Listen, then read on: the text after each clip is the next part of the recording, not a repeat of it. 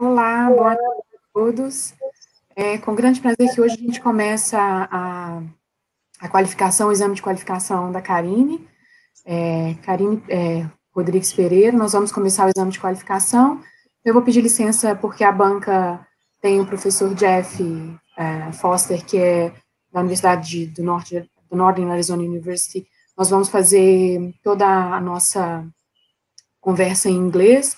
Eu vou começar agradecendo a todos os participantes do laboratório que estão assistindo e aos familiares da Carine. Então, vou começar agradecendo a participação da banca. Thank you. Duda, você pode colocar todo mundo? I would like to thank you, Dr. Jeffrey Foster from Northern Arizona University for having accepted the invitation to be part of the committee of Carine. I would like also to thank Marcos Canaris for having also accepted, Dr. André Pereira Lage. And also I want to thank you, Dr. Vasco, for being part of the committee co-advisor of Carine. So we start this exam with Karine's presentation. Carine have around 40 to 50 minutes to present the results of her project. And then we start asking her questions about what he present to us. And I think is that. Are you ready, Carine? Yeah. So thank you all very much for having accepted and for being here with us in this afternoon for Karine's qualification exam. If anyone want to say something, or if not, we can start the presentation. Duda, can I share my screen? Can you see? It's okay? Are you seeing the slide, the first? Yes, we are seeing your presentation, Carine. Thank you. So you are going to be here. Okay. First, I would like to thank the members for accepting the invitation to participate in my qualification committee. And the title of my presentation is Genomic Epidemiology of Brucella abortus isolated from cattle in Brazil. I will start with a general introduction, and then I will present my work in the format of 3 chapters, with preliminary results ending with the final considerations.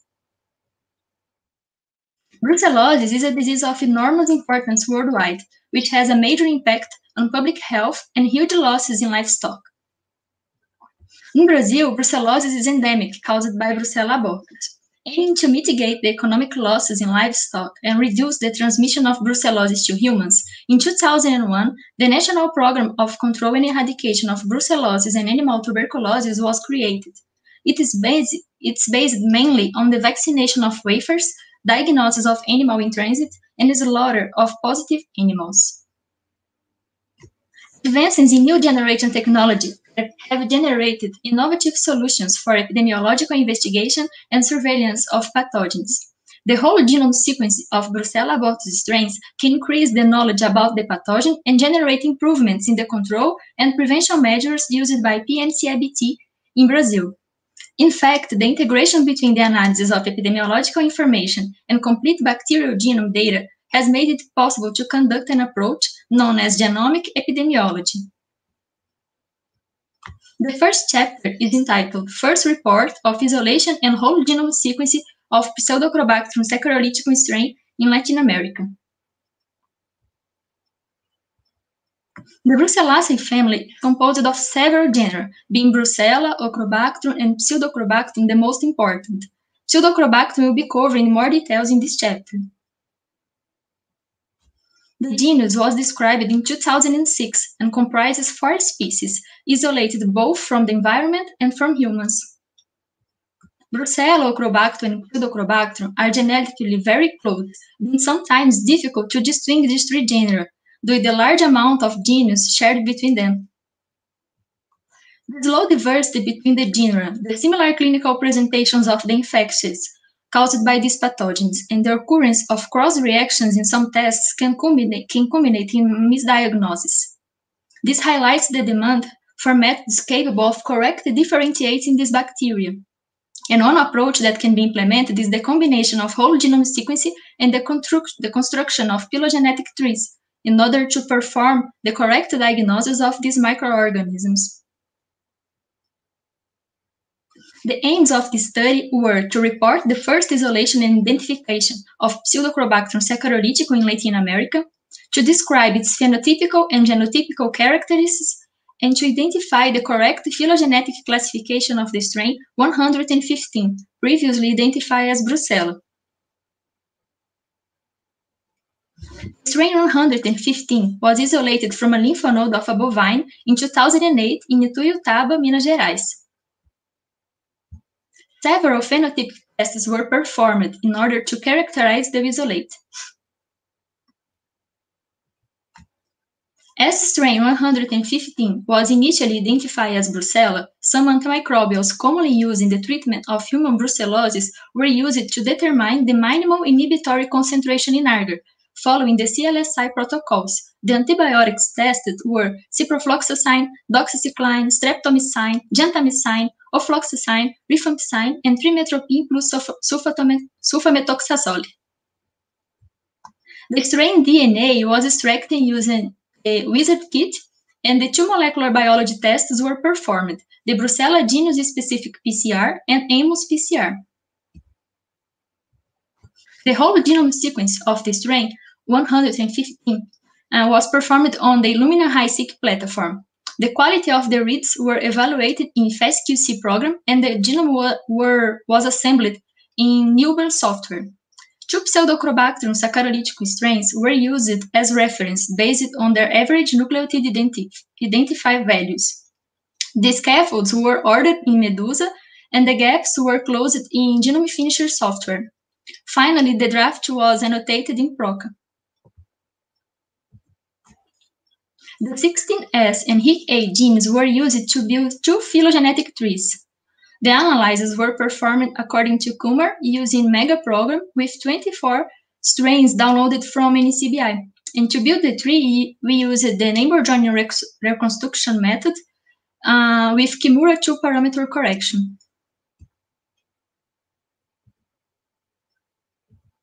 The strain was identified as a gram-negative and showed a positive reaction in all the texts, except for the requirement for supplementary carbon dioxide and citrate test. Minimal inhibitory concentration values for each antimicrobial test were presented below. As there is still no defined breakpoints for the genus Pseudochrobacterium, it was not possible to classify the strain as susceptible or resistant, despite the high concentrations of streptomycin, rifampicin, and trimethoprim plus sulfamethoxazole that was necessary to inhibit the growth of the bacteria. The strain 115 amplified in the Brucella genus-specific PCR, but had a negative result in the Amos PCR. This bacteria exhibited high values in the analysis of average nucleotide identity when this draft was compared with two other strains of Pseudochrobacterium saccharolyticum. The genome was deposited in a draft form at the NCBI with 16 scaffolds, 4 gaps, and around 3.8 million base pairs. It also exhibits a high coverage and a percentage of mapped reads. The phylogenetic tree of the 16S gene demonstrated that the cluster of the strain 115 with the Pseudochrobacterium saccharolyticum CCUG, although a low bootstrap value was observed. In the HEC-E3, grouping of the strain 115 with the Pseudochrobacterium saccharolyticum CCUG type strain was observed with a bootstrap equal to 100%, enabling the classification of this bacteria at the species level.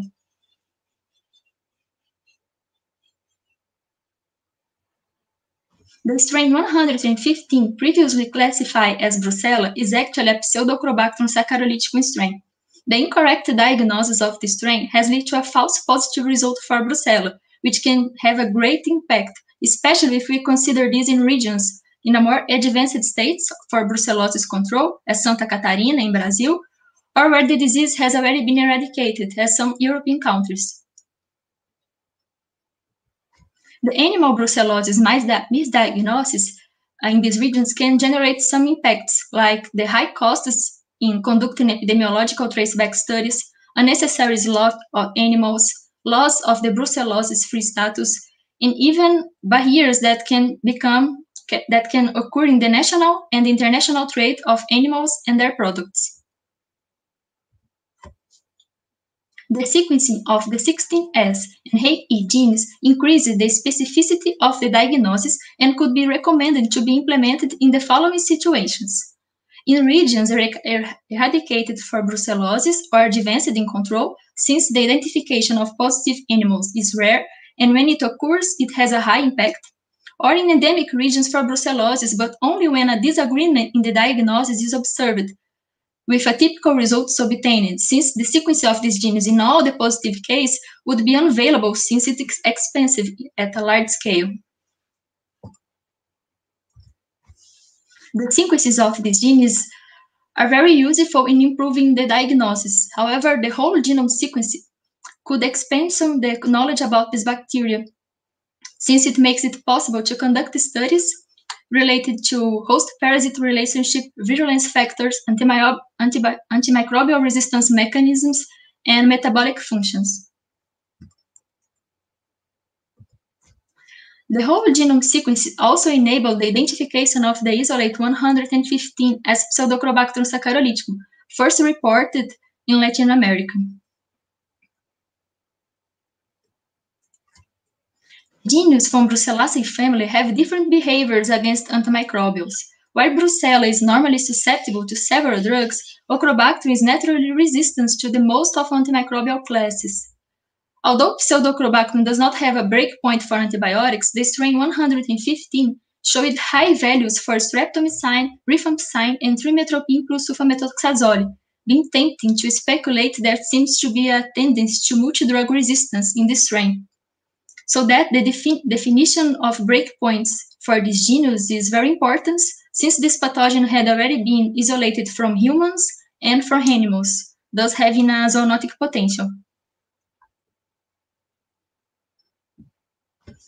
In conclusion, the study reported the isolation and the whole genome sequence of the first strain of Pseudochrobacter saccharolyticum identified in Latin America.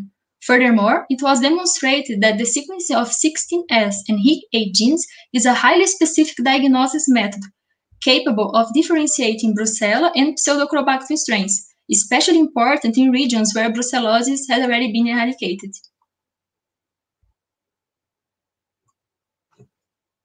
The second chapter of my qualification is entitled Pangenome Analysis of Brucella abortus strains isolated from cattle in Brazil.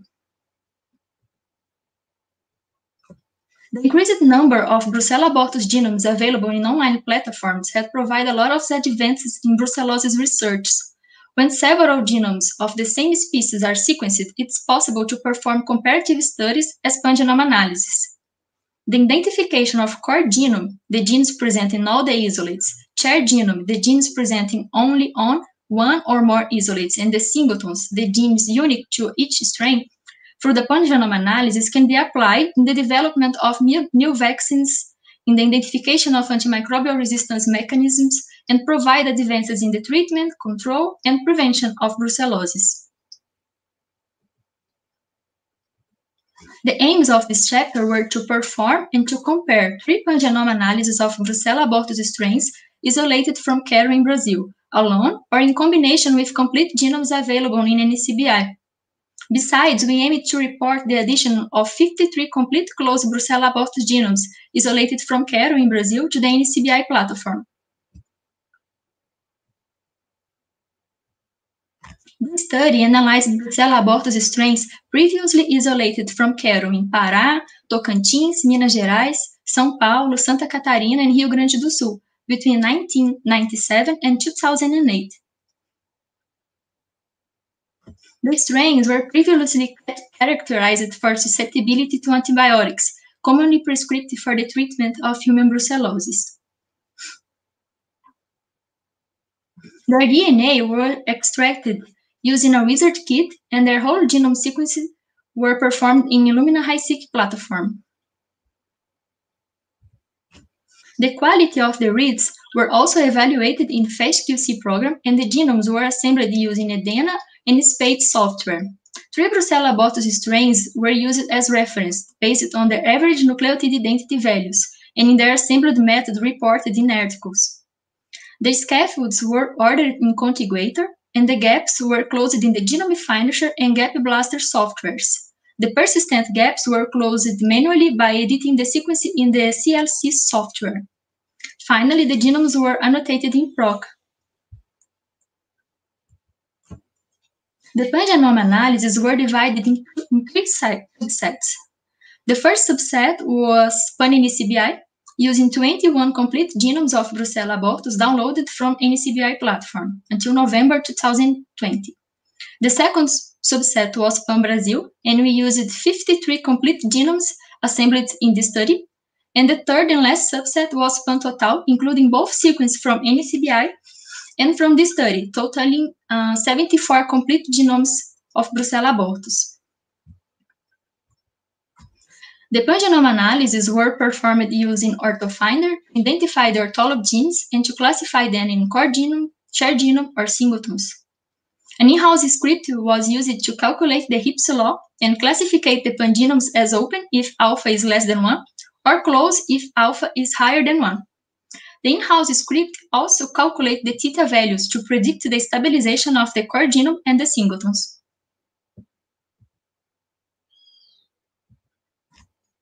In pan-NCBI, it was observed a pangenome with 3,200 genes.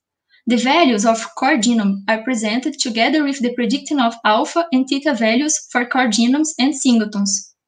In the flower diagram, we can see the core genome represented in the center and the singletons from each strain in the petals. In pan-Brazil, we observed the pangenome with 3,400 genes. And in pan-total, it was observed a pangenome with 3,800 genes.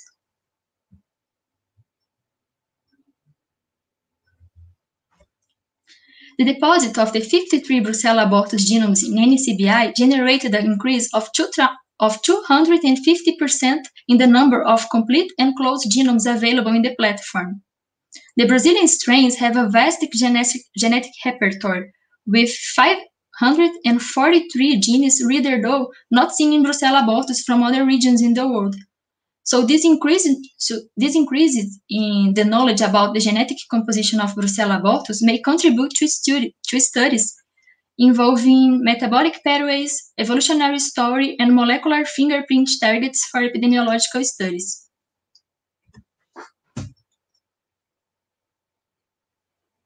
The addition of new strains to a pangenome, besides increasing the knowledge about the genetic composition of Brucella abortus, reduces the percentage that the core genome represents inside the pangenome, as well as its value predicted for theta.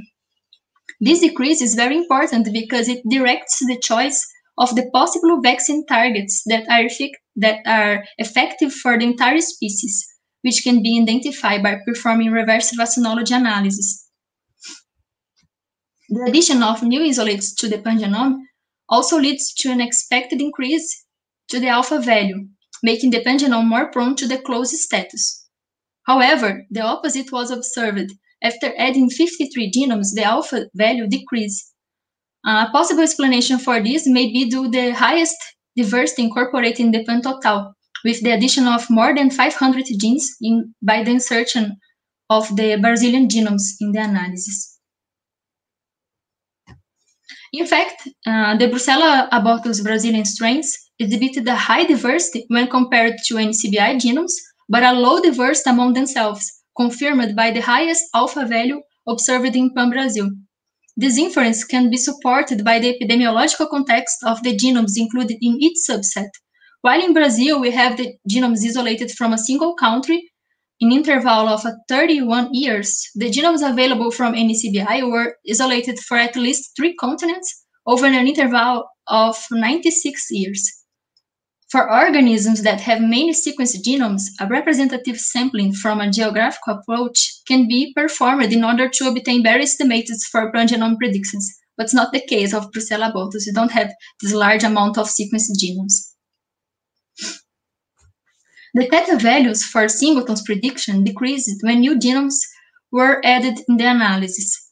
This was predictable since when new strains are sequenced, the genetic composition of the study organisms is more elucidated, reducing the possibility of finding new exclusive genes. The theta values for singletons from Pan Brazil was the smallest, due to the low diversity that the isolates exhibit among themselves, as previously discussed, culminating in a lower occurrence of unique genes in a single strain.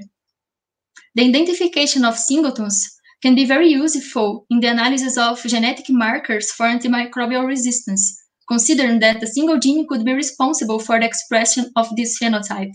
Moreover, when it comes to Brucella, which is highly conserved, the analysis of these unique genes are even more relevant.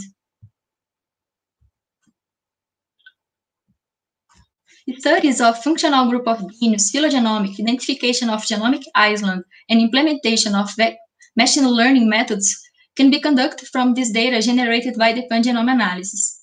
These analyses have a great potential to increase the current knowledge about Brucella abortus, especially when integrated with the phenotypical and epidemiological data already available on these isolates. In conclusion, Brucella abortus was classified as an organism with no open pangenome. The inclusion of the Brazilian genomes was responsible for adding more than 500 genes to the genetic composition of Brucella abortus, and the pangenome, core genome, and singleton subsets will be used to perform qualitative analysis, enabling a better understanding of the genetic mechanisms associated with phenotypic and epidemiological characteristics of the isolates. The third chapter of my qualification is entitled Whole Genome Sequence of Brucella abortus strains Reveals Variants Potentially Associated with Antimicrobial Resistance. Antimicrobial resistance is one of the most concerning threats to global health and food security by worldwide public health organizations. In the last decade, Brucella strains have been classified as resistant and multi-drug resistant to antimicrobials commonly used in the treatment of human brucellosis. This is an alarming scenario, considering that brucellosis is a zoonosis responsible for 500,000 new human cases annually, and in addition to the great losses that it can cause to livestock. Since the occurrence of antimicrobial resistance was recently observed, its genetic bases are not yet fully elucidated so far, which prevents the understanding of its impact on human and animal infections. The advances in the next generation sequencing technologies have enabled the analysis of a large volume of genome data to obtain a broad view and a better understanding of the genetic determinants related to antimicrobial resistance. However, for Brucella genus, and specifically for Brucella abortus, the search for molecular determinants associated with antimicrobial resistance exhibits two main limitations. The first one is the low availability of genomes with information on antimicrobial susceptibility phenotype reported in NCBI. We only have 4 strains that we have data on antimicrobial susceptibility. And the second difficulty is related to the tools available for mapping genes potentially associated with resistance that are mostly not designed for Brucella.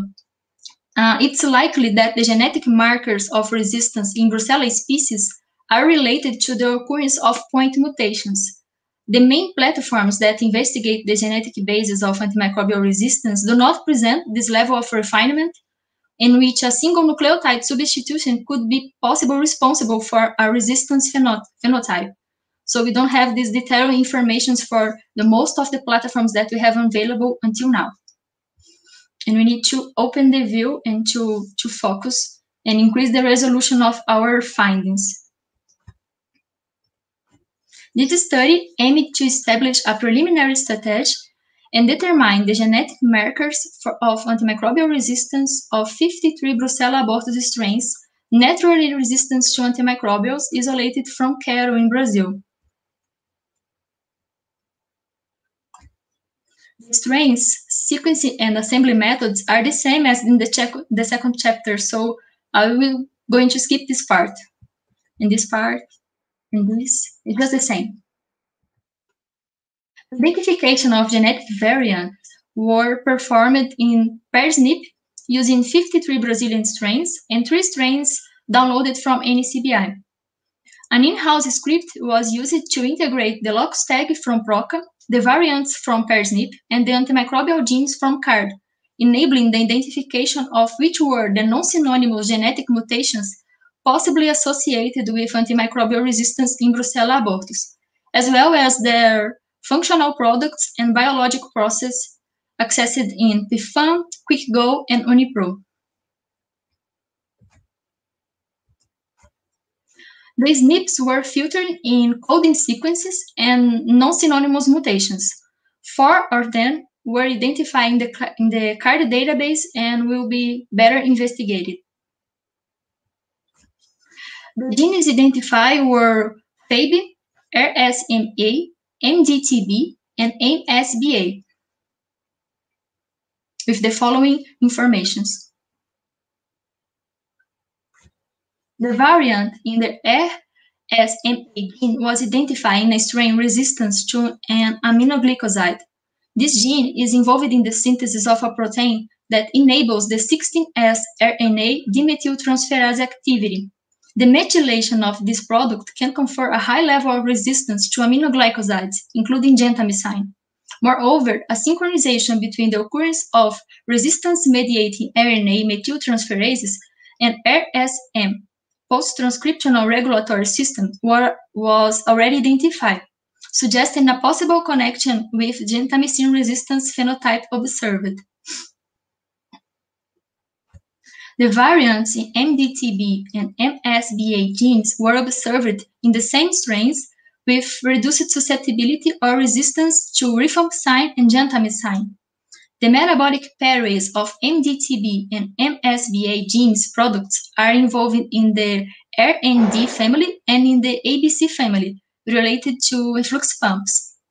The resistance to antibiotics due to the overexpression of these efflux pumps is frequently caused by mutations in the genes from this family, the regulatory genes, or the transcriptional factors like MDTB and MSBA. Therefore, this mutation could be associated with the resistance to rifampicin and gentamicin. The last mutation was in the FAB gene. The FAB gene codifies this product that is located in the cell membrane. Although this gene is related to the expression of multi-drug transporters and alteration of antimicrobial target sites, which can cause antibiotic cross-resistance, it can be inferred that the reduced susceptibility to rifampicin observed in the Brazilian strain that present this mutation are probably not related with this gene, since the S19 vaccine strain was susceptible to rifampicin and also exhibit the same variants. The integration between the CARD platform and the results of the analysis carried out in PROCA and PairSNP were not able to provide a complete and embracing view of all the genetic mechanisms potentially involved in each one of these observed phenotypes, since only the non-synonymous mutations were analyzed in this approach. This limitation could be overcome with the implementation of statistical methods capable of identifying the main polymorphisms related to the observed resistance phenotypes, using, for example, the principal component analysis approach. In addition, the use of platforms that enable the understanding of regulatory networks, such as Carine RegNet, which has been adapted for Brucella, can be very useful to identify these variants and identify these variants that may have an indirect influence on the occurrence of antimicrobial resistance, like in the regulatory genes. In conclusion, the whole genome sequencing of the 53 Brucella abortus strains enabled to identify alleles in RSMA, MDTB, and MSBA genes, possibly related to resistance to gentamicin and rifampicin.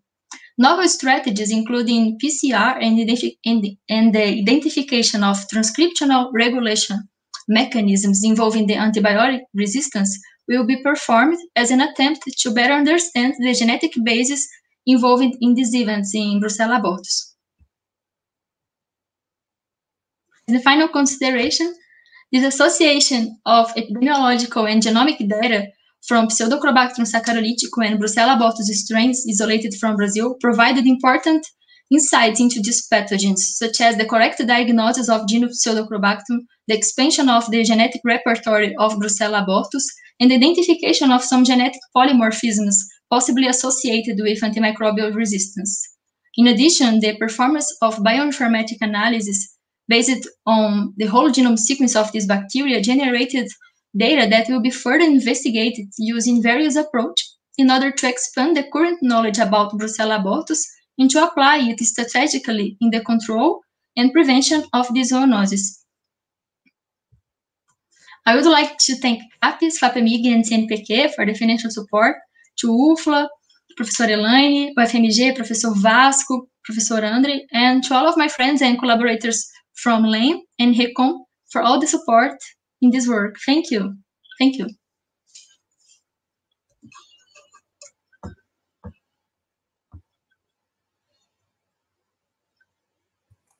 Thank you, Carine, for your presentation. First, before we start the argue, Carine, I would like to say some few things about how the qualification exam works in NUFLA. Eduarda, can you please put the committee here, please, in the screen? We have decided, Carine and I, that it would be better for her having her qualification exam now, because she could do that next year, but she's planning to go in May to Dr. Jeff's lab to do part of PhD there. So we thought Dr. Andre and Vasco, who are Carine's co-advisor, that would be very nice that we could present the results that are very preliminary, we know that, to the committee, and we can decide which analysis we should do from this data, because we closed the genomes and we have the genomes ready to work on them now in December.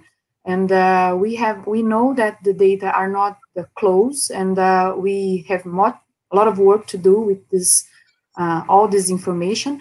But we think that now it's a great opportunity to have the opinion from the several specialists, brucellosis and genomic specialists, as Dr. Jeff, Dr. Andre, Dr. Vasco, Dr. Marcos. So the exam, qualification exam in NUFLA, in the beginning, Carine do her presentation, and then we start arguing her. Usually we start from the most foreign member. So in this case, we are going to start with Dr. Jeff. He can argue Carine on the presentation, on the document, and the question that he sent to her before the document. So once again, thank you very much, Jeff, for accepting the invitation to be in the committee today, and also for accepting Carine to stay in your lab for a few months. Thank you very much. Great. And so you want me to ask questions first? Yeah, we can do. It's free. You just have to say comments about the presentation, or if you have doubts, or if you want to ask some questions to Carine, and it's very free. Okay, there is no rules, strict rules for that. Okay, and you can also guide me as we go along if I go astray. Okay. And so I think it's a great timing for this qualification exam, and so I feel that Carine is really at the right stage, at least in the United States, and how we do it. And so I wouldn't expect everything to be kind of fully formed, or else, you know, we wouldn't have to have this exam. And so I think this is the perfect stage for it. And so And I think the preliminary data look excellent. And so I was really pleased with the quality of the written portion of that you submitted. And I thought this presentation was excellent as well. And so the two really went well together. And I was very pleased with how everything went. So thank you. To start off with. And so, yeah, so I have I don't know how it traditionally goes there, but I do have kind of a few related questions. And as maybe I'll start. But yes, go ahead. Yeah, and so maybe as other committee members kind of add their comments, we can work together to ask questions rather than just me go. I think it's a better idea. I like this more dynamic. Yeah, dynamic and kind of us playing off of each other, asking kind of related questions, because I thought the written portion of the exam was great, and I was able to see kind of how other committee members are thinking, and how and I think I'd like to ask questions on those portions as well, and kind of play off of each other. Okay, great. And so so in the written in your written portion of the exam, where I asked you about the evolutionary steps that Brucella has undergone to become an intracellular pathogen, what was the key finding that stood out to you, Carine? I think I would say two key points. The first key point is the loss of some groups of genes that made Brucella able to adapt in the inside environment of the as an intracellular pathogen, not a soil microbe. So this would be the first key point. And the second key point, I think it's the Virbi mechanism that can allow Brucella to establish a chronic infection and a chronic persistent infection. And it can survive in the host organism from long time. So I think this would be the 2 points that I would remark.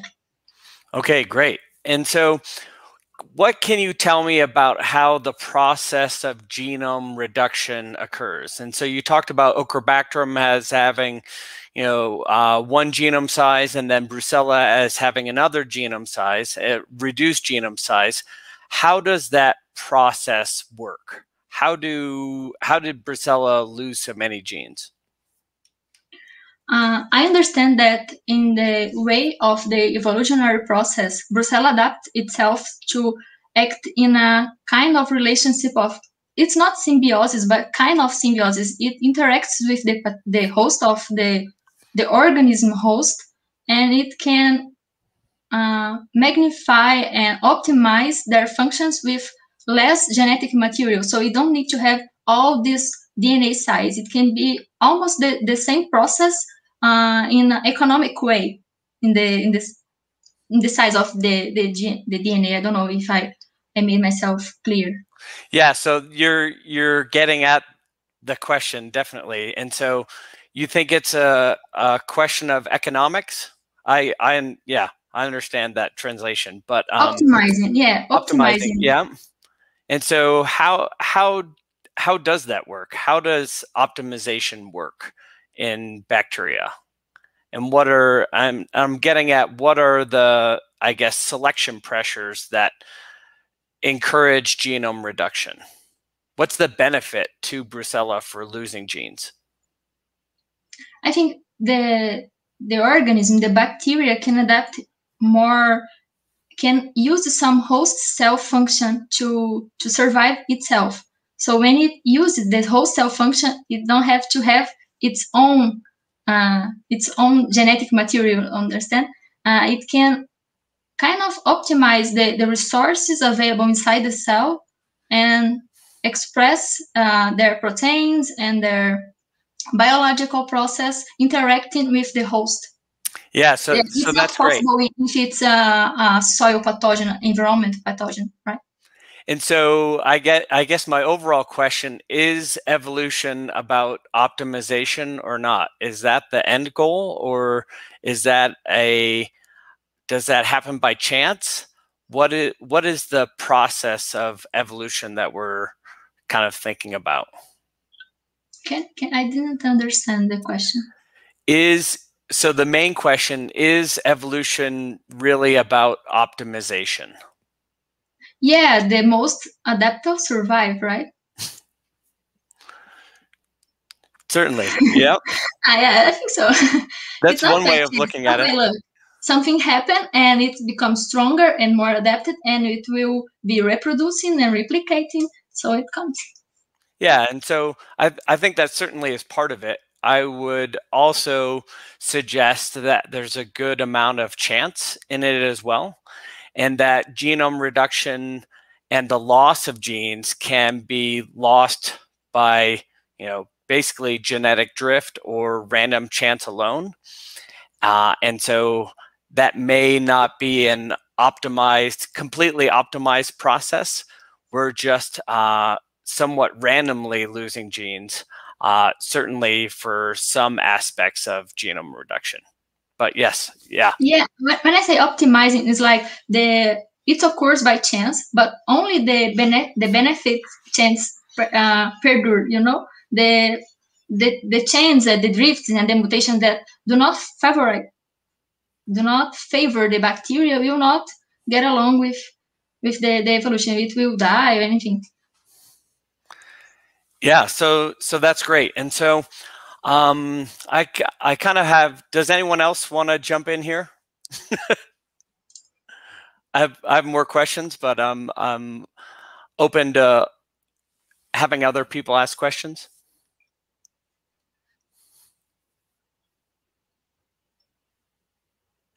And so in your written part, you talk about the LPS differences between the core or classic Brucella and the atypical Brucella. And so the core, I think, being the Brucella that we normally think about, and the atypical being the ones from rodents and Inopinata, BO1 and BO2. What's your interpretation of why there are LPS differences between the core Brucella or classic Brucella and these atypical Brucella? I think that the classical Brucellas are more adapted in the way of surviving inside the host cells. And the atypical Brucellas, it's kind of the middle of the way, It's not completely soil microbe, but it's not that do not have this refinement of adaptation. So I think it's this kind of thinking. I think Brucella atypical are not yet fully understood. We have only few represents. We have to found more of this and to perform whole genome sequencing and to study their metabolisms and the physiology of the bacteria. But I think they are kind of less evaluated in the evolutionary scale. They are I don't know how to say, they are not so adapted as Brucella. Yep. I think that's a great answer, perhaps because that's how I think of it as well. So maybe we're both correct, or maybe we're both wrong. But yeah, I like that answer, and it supports at least the data that I've seen.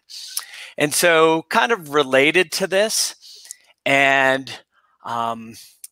it's people here loosely use the terminology of living fossils. And so this idea that there are forms that exist now that are really more like the ancestors, but than they are to kind of contemporary samples. I hope that translates. It's actually kind of difficult to convey. Yeah, I understood.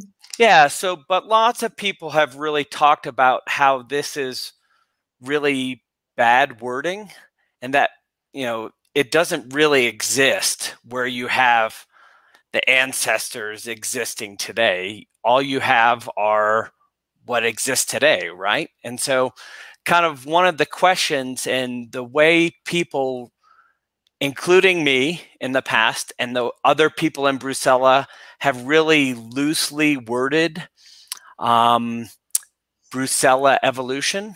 And so I'm talking specifically about basal lineages. And so say you have a phylogenetic tree, and you have branches that are, say, at the bottom of that tree. People will call those, and so, as basal lineages or early diverging lineages. Does this sound familiar? Yeah. And so one would sometimes call the atypical Brucella the basal lineages, and the classic or core Brucella as the derived lineages. And so in our heads, that makes sense, right? Because the core Brucella are more adapted to hosts, and the atypicals are not. Right. Yet, do you see any kind of problems with that approach and with that terminology? Yeah, I don't think it's kind of a live fossil. I just think it's a bacteria that evolution did not kind of stop in this process of adaptation to host organisms. But I repeat, we don't know the other mechanisms of this bacteria. Maybe it have another differentiation from Brucella, another advantage. I don't know.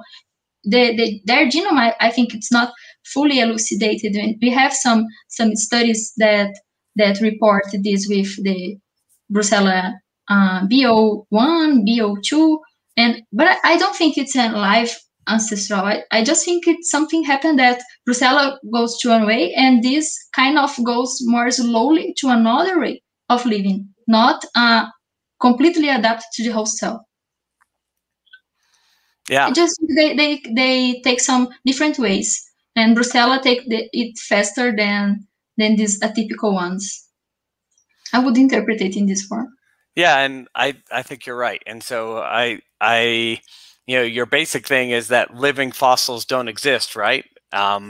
Everything is here now, and it can't be a fossil. And so, yeah, so that's exactly right. And so I think one of the challenges, and we'll talk about this more when you get here, is that we in very few cases can we go into the past, right? We can only sample from the present. There's a few exceptions to that. And so, but in general, we can only collect current isolates. And so they're all at the same point of time in their evolution. And so we can't infer ancestry directly from living fossils. We can reconstruct how we think they're related to each other, but we don't have the ancestors. We only have what's currently present. And we can build trees and kind of make some assumptions and make some hypotheses about how different strains are related to each other and how they evolved over time. But in very few cases do we have the ancestors. And so, yeah, I think that you explained it well. Sometimes what we have is we collect the strain, we classify as Brucella, and then we just found out that it's not a typical Brucella. It's this different strains that we are talking about. I think it happened with an Australian strain, but it's kind of the interval of, I don't know, 50 years. It's not something relevant to the evolutionary process, right? Yeah. So what do you and anyone can jump in at anyone else can jump in at any time. But yeah, what do you make of all these new Brucella that are being discovered? And so I can say that there's a new Brucella from a stingray. There's a new one, several new ones from frogs. There's a new one likely coming from snakes. There's a new one from bats. There's about 20 new quote unquote species that are about to be published on from a whole bunch of different hosts. What do you make of that? Sincerely, I think these Brucella they are different from the classical strains, but the main point is they are not that different. The point is the classical strains are so related with each other. The classical strains are so similar to each other. Some authors even discuss that it's a monospecific genus. So we are kind of, I don't know, we are acostumado. Como eu falo, Elaine? Used to. Yeah, we are used to seeing Brucella as multiple species and everything. And when we saw a different Brucella, we say, oh, it's too different. It's not that different. It's because what we know, it's too similar, you know? You understand this perspective? I think it's something like that. And the host preferences are the one of the main causes of this classification and everything. So the frogs, the bats, probably we have a lot of things to discover, and the whole genome sequence can provide this and enable this to become faster and better and with a more specific view and a more accurate view to future studies. So where do you think we should look next for more Brucella? What other hosts? What other host? I really love field studies. I'm kind of the girl who loves to go to collect animals in my lab. So I don't know what we can search. I think sometimes we don't search. It came to us like this Pseudochrobacterium strain. It goes to the whole genome sequencing, and just it was a fatality and a luck, I can say, that we just identified. It was not something that we actively search it actively. It just came to us, you know. So a somewhat different question, but related to your talk. Where does we know that most Brucella don't have antibiotic resistance or antimicrobial resistance. Nearly all Brucella are susceptible to antimicrobials, but we know that Ochrebacterium are not, right? And so we have this difference where is this antibiotic resistance coming from in Brucella, and what are the selection pressures that are creating it? Well, this was firstly the main question of my project, my PhD project. What is responsible? Which mechanisms, which genetic determinants are responsible for this phenotype that is recently observed? During my master degree, I performed a study with veterinaries that had occupational brucellosis through the vaccine strains. And we saw a lot of reports of veterinary telling us that they not follow the correct prescription of treatment. And sometimes we can see the treatment of brucellosis is long, is with a combination of drugs, and people simply don't follow it in the right way. So it can relapse, and we can select the bacteria to become resistant, because we give a lot of drugs for a long time, and sometimes when the treatment is discontinuous, the resistance can occur, just like the other bacteria like coli, salmonella, and everything. But Brucella, I think it's not that this is recently. It's because it's not a lot of study, because we need the biosafety level 3, and the whole genome is not. We don't know the same amount of genomes of Brucella and coli, and so Brucella it's not yet fully understood, and this is one of the main aims of my PhD, to understand what's happening, because I think it's because of the pressure of selection and the long treatment, and the people who don't follow the treatment just abandon because of their side effects and everything. So just to make sure I heard you correctly, you're saying that in Brazil there is long-term antibiotic treatment of cattle for brucellosis? Humans. I work with humans in my. Oh, okay. Here, when we have positive animals, it's preconized the slaughtering. We slaughter the positive animals. We don't treat them. So only. But your strains are from cattle. My strains are from cattle, but I think it's just an opportunity to them to be transmitted from cattle to humans. So we have to be worried in the same way, even if it's isolated from cattle, right? So, I'm not worried about the antimicrobial resistance directly in cattle, but the chances of this to be transmitted to humans.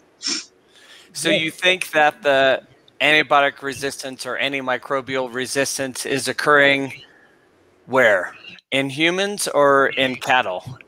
In cattle, we have a problem. We don't treat cattle from brucellosis, but we treat cattle for a lot of disease like mastitis, infections, and so they are also under this pressure of selection, not because of brucellosis, but because of the other disease. And here in Brazil, you can buy any antibiotics, even without a veterinary prescription. So it makes the cases even more severe. I don't know. It makes sense now. I didn't get that connection. And so antibiotic treatment for other diseases are allowing for resistance within Brucella. Yeah. I think Andre, you want to say something. Yes, please, Andre. No, it was at that point because she said that the stop of treatment, no compliance of treatment in humans, the resistance in Brucella. But do you think really that that's a problem with the sample that you have in your hands, that the 53 strains that you have just sequenced? Can you repeat, Andre? You have said that you think that the non-compliance with the treatment, the stop of the treatment in humans could cause the Brucella to become resistant to drugs. I think in my strains, no, because the Brucella is mainly transmitted from cattle to human, not the contrary, right? But we could, for example, isolate some strains from human and observe this antibiotic resistance. But in the case of our strains, I don't think it's because of it, because probably the infection come in another route from cattle to humans and not the contrary. Yes, probably. That's the point. I think that you start clarifying it in your answer to Jeff. But I think we have to be aware of this possibility, because today we have these notification procedures in some states of Brazil. Brucellosis, human brucellosis, Jeff, is not a disease that is need like an obligatory notification. Yeah, compulsory notification. In Brazil, the human, no, only in case of outbreaks. But in some states like Minas Gerais, Santa Catarina, it become compulsory, and maybe it is the first step for isolation and study of these strains isolated from humans, and we can investigate this antimicrobial resistance also. We have this collaborator, Dr. Marcos from Instituto Emílio Ribas, he's a physician and he works with brucellosis, and he told us that are many cases of relapse, and we don't know if these relapse are because of the characteristics of the Brucella to be a persistent infection and to kind of hide from the immune system of the host, or if it could be caused by antimicrobial resistance. We just have to, I think it worth a better investigation and a study. So maybe you can talk more about that exactly. So how Brucella hides and why it's called the stealthy pathogen. And so this was part of your answer to two other people's questions, but certainly I'm interested in kind of how you think of Brucella as hiding and where it's hiding and how it's doing it. Brucella hides inside these dendritic cells, phagocytic cells.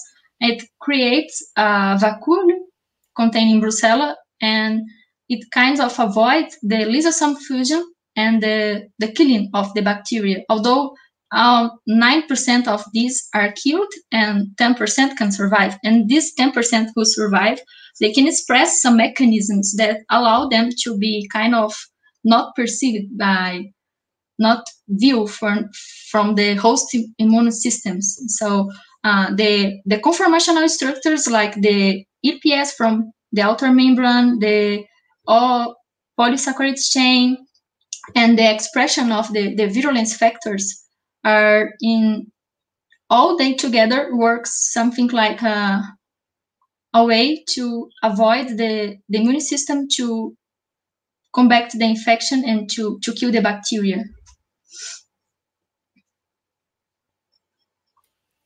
So what do you account for the apparent host specificity or host preference of Brucella? Why is Brucella abortus typically found in cattle? And how can it jump to other species? And so why is this occurring? Are the Brucella species host specific, or is something else causing them to be only found typically in one host or the other? Yeah, for sure. Brucella is species specific to the host. They have their preferences. The jump can happen, like we can see melitensis in cattle, and we can see abortus in humans and canis and everything. But I think the genetic basis of this host preference are not yet fully elucidated. I can be wrong, you can correct me, but I think they are not fully understand which are the genes or the group of genes responsible for this host preference. So how would you go about trying to figure that out? What would be your approach to figure out if there's a genetic basis for host specificity? I would compare the genes that are in a strain but are in a species but not in other. The main difference between the species. Something like I would discard the core genome that they are present in all, and they are for sure not responsible for that. And I will look for the shared genome and the singletons. Not the singletons maybe because they are specific to a single strain, but I think I would take a look at the shared genome or the genes that are present in a species but are absent in another species. I would start with this first step, but it's the first time that I think about it. All right, so how would you account for the fact that you can infect just about any animal with just about any Brucella species if you try hard enough, right? And so we know that, Brucella suis is in general specific to pigs, and abortus with cattle, and melitensis with goats and sheep. But they all infect humans, for example. And we know that if we go into the Nile in Egypt, we can find catfish that are infected with the same strains that the goats nearby are infected with. And so fish and goats have the same Brucella melitensis. So there's an apparent host specificity, but we see that it can jump hosts pretty readily. So is this adapted to hosts, and does it have a preference, or is it really something else happening? I think that it can be. We have a preference. Brucella have a preference, but it's not exclusivity. I don't know how to say. It's preference, but not compulsory or an obligation. It can adapt, and there is a point that Brucella survives in the environment. So if the goats, I don't know, if the goats have a baby, I don't know how to say the baby of the goats. If the goats have a baby next to a river, for example, and the placenta are contaminated and everything, it could be affect the other animals. So the survival of Brucella in the environment for sure contributes for this jump of hosts. I think it's probably an important issue. Jeff, can I ask something else? Yes, please. Carine, put in that context, in the evolution and the host preference and so on, how do you look at Brucella ovis? How do I look at Brucella ovis? Yes, concerning its genome, its host preference, the evolution, and so on. Brucella ovis had this characterized that it's not a zoonotic like the other ones. So some people, I think Renato used these species to try to develop some vaccines that are not virulent to humans and everything. But Brucella ovis for sure have some particularities that do not allow it to cause infection in humans, but I did not go deeper in their characteristics. But for sure, there is something related to this not zoonotic aspect. It's not only that, because as long as I remember, it was only isolated from sheep, naturally infected sheep, and its genome, it's one of the smallest ones. It has a lot of pseudogenes, and in that evolution that we were trying to discuss before, probably it's in another point of the evolution of Brucella. We have some strains that, like Brucella ovis, and we have, I think, Brucella suis biovar 5 that have only one chromosome. It's biovar 5. We have this, they are classical, but have these atypical behaviors related to the genetic repertoire and the host preference. Yeah, I think each one of them deserve a deeper understanding. Yes, it's a Roth one. It's different from the most of the other Brucella and so on. Yeah, great questions, Andre.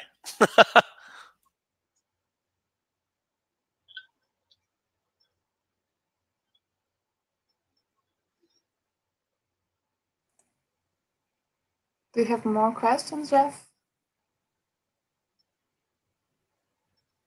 Not for now. I may ask more questions later as this goes on, but those were my main ones to start. Okay. Thank you. Oh, thank you for your questions, and I think were very nice discussions about the brucellosis and the evolutionary process. And I would like now to invite Dr. Marcos Canares to ask Carine to ask Carine questions about the document, about the chapters, or about the question that he sent to Carine before. Please be free, Marcos, to ask questions that you think it's important. Okay? Thank you again for accepting our invitation. Thank you for the invitation. So I wrote some topics, and I can send you after the qualification process. So about these questions that Jeff was asking you, the last definition of bacterial species that I read was a group of bacteria that is monophyletic, so they have some genetic cohesion, so monophyletic, and they have the same ecological niche. So you said that in the literature, some author says that Brucella actually is just one species, and we separated them because of the medical and veterinary issues. So you can see that the same species can infect, for example, cattle and humans. Maybe they are just the same. You could consider them the same species. They don't have this host specificity. They just don't have the same opportunity to be like close to more than one host. So that's why it's more common, for example, in pigs, because their ancestors of the, let's say, Brucella suis found some pigs, so they have they are circulating in that population, but they can infect another host too. And then when the humans just starting to breed pigs, then these species could be transmitted to humans. So maybe they can be the same species. There is no dead host specificity. It's just some let's see, as I said, not geographical barriers that make some populations more, let's say, genetically different, or maybe these differences are just by chance, just genetic drifts.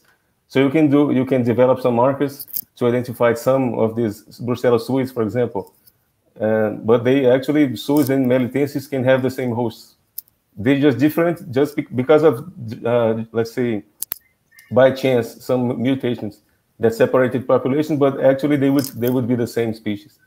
So that is a commentary that I can tell about them, because in these definitions that I read about species, you you should find a population that is monophyletic, different from the other, and then have the same ecological niche. So if you find the genetic mechanisms or genetic variations that are associated with some host range, then you could say, for example, so these species have these ecological niches or these hosts, and this is a real species because, of course, we have the genetics and the ecology. So we don't elucidate this yet for Brucella. So maybe they don't have this specificity, or maybe some of them have and some don't. So that is, I will go back for this when I'm in the suggestions here. I will just follow the order here. Okay. So in the first, so for the manuscript, I know that you will use it for the thesis. So I suggest you to put each article as a chapter, because you just put like one text, let's say, next to the other, but you don't say, for example, chapter 1. So you can just go do this for the thesis.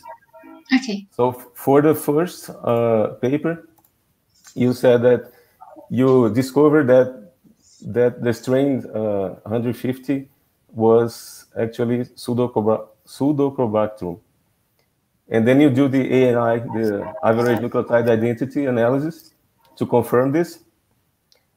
But you didn't tell how you found the correct species first, because you didn't try you didn't try like a lot of the genomes first. You did a search first, then you found the closest genome, then you do the any average nucleotide analysis. So you didn't put that information. So how do you find it was a Yeah, actually we did that together, right? That's why I'm smiling, because you did that with me. We used Patrick to find the most similar strains, the possible species. We downloaded the read from Patrick, and that's the way we direct the analysis of average nucleotide identity. Yeah. Because first you used the Patrick, but you didn't put that in the manuscript. In the manuscript. So maybe someone just you could prove that it was from that species, but you didn't tell how do you find it. That was missing. And then you use this average nucleotide identity to evaluate it was more than 95%. But what I suggest you is using a type strain, because, for example, you can say that strain that you found in the database is the same species as yours because it has more than 95% identity.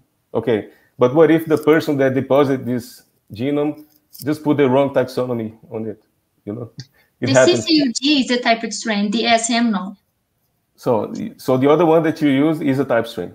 The CCUG that I used in the phylogenetic tree is a typed strain, Okay, so I just saw that CCUG, but sometimes people just put, I saw in previous works that someone just deposited the wrong species.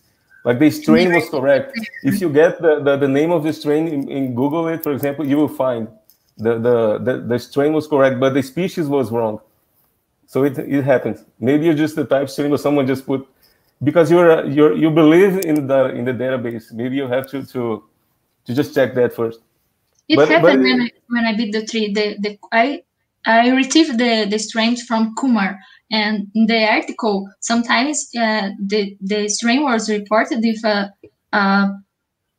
species, and when I retrieved this strain from NCBI, it was already with another name of species. Probably it was reclassified from 2009 to today.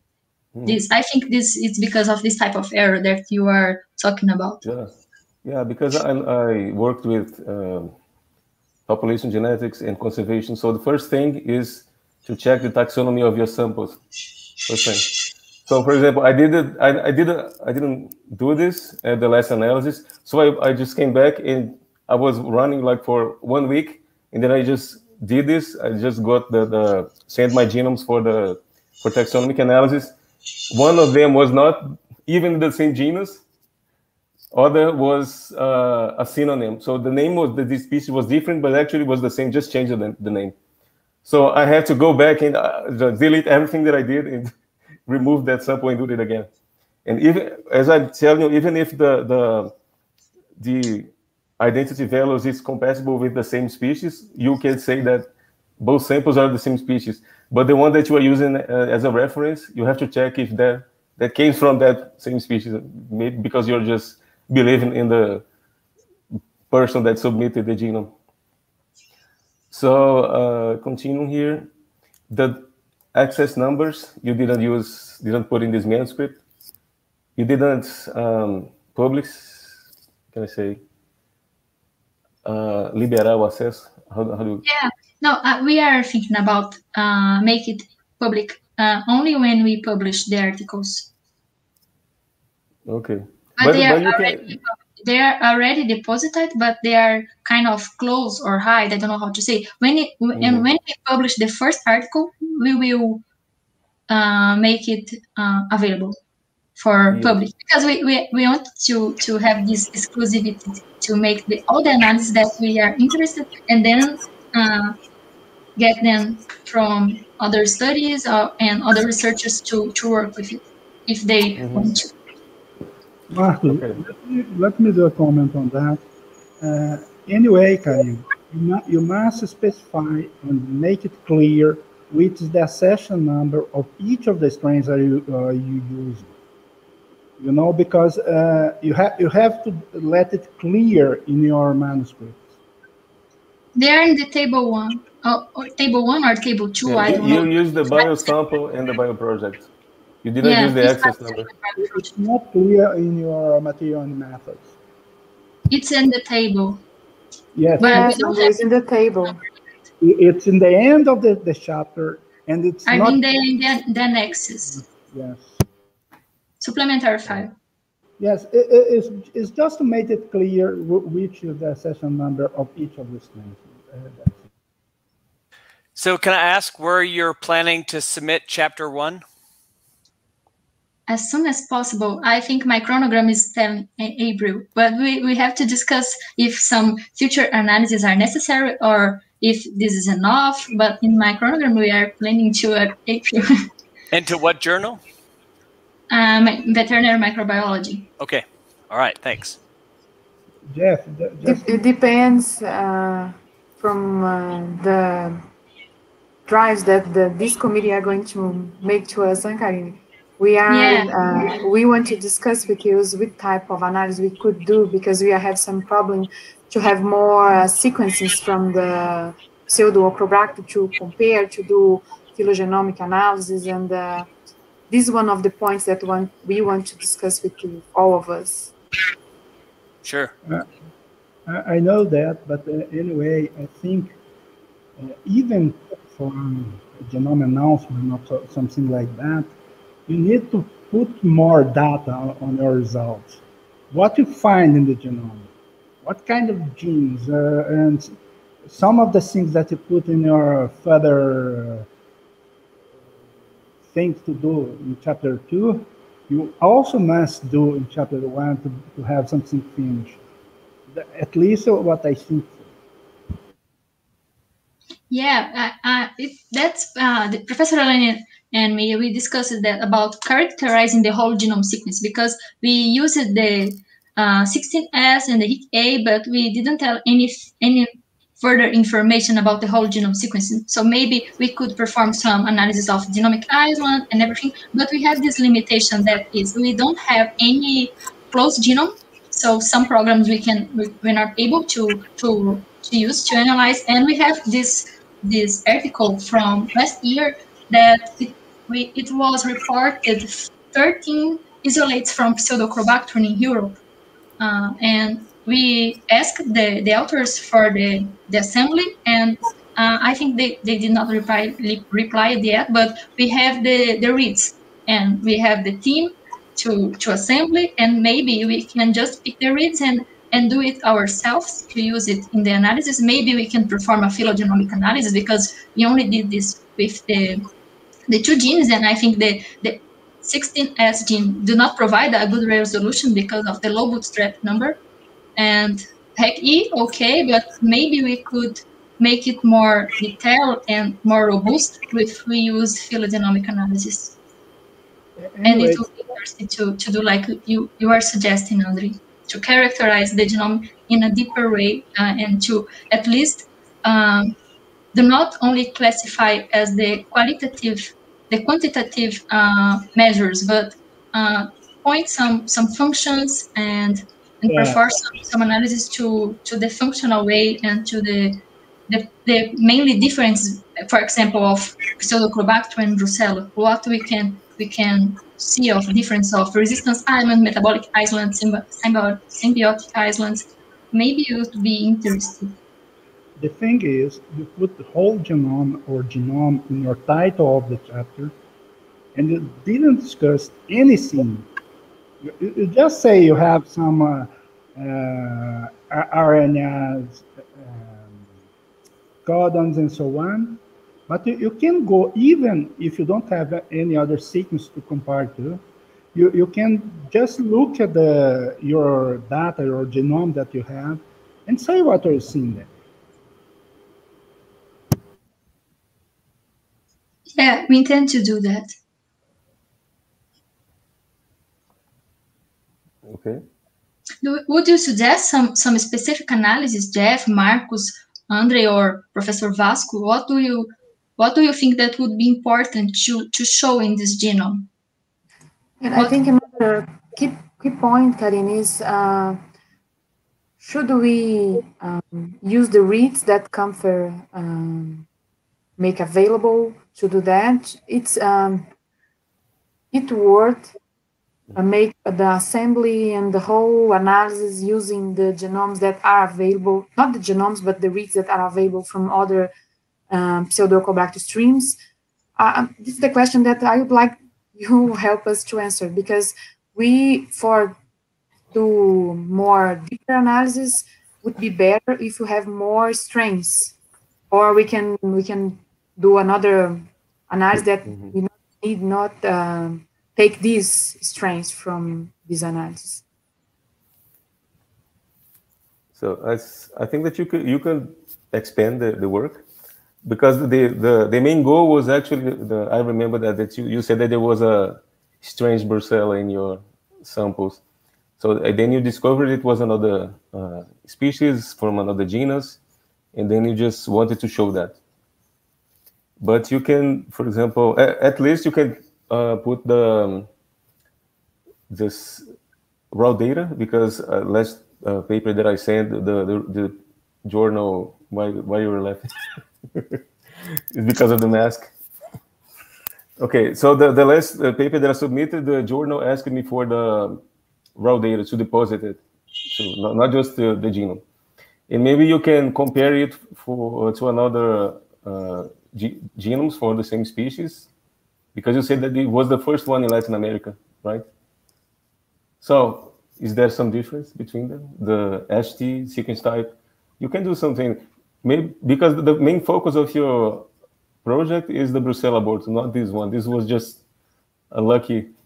It was just like you have some really strange thing, but you can do that if you want. Just compare to the other Helicobacter and see if there's some, at least in the ST. Or actually, you can do a lot of things, but it could just how can I say? Oh, I forgot the word. Atrapalhado. The main focus, you can lose your main focus if you do that. But I would say the raw data and maybe some comparison to identifying strains that are from this species from Brazil. You can do at least an MLST, so you can see this ST is specific from here. And about the phylogeny, you use the 16S. So with this marker, you had 100% confidence bootstrap for species from the same genus. Okay, but when you go to the species level, you cannot have you don't have that. You just have like less than 60%. And I don't remember exactly the justification for that, but we consider less than 70 as a good measure. So for 16S, you can be sure about the genus, not the species. So, but with the other gene, you can have that. You have like 100%.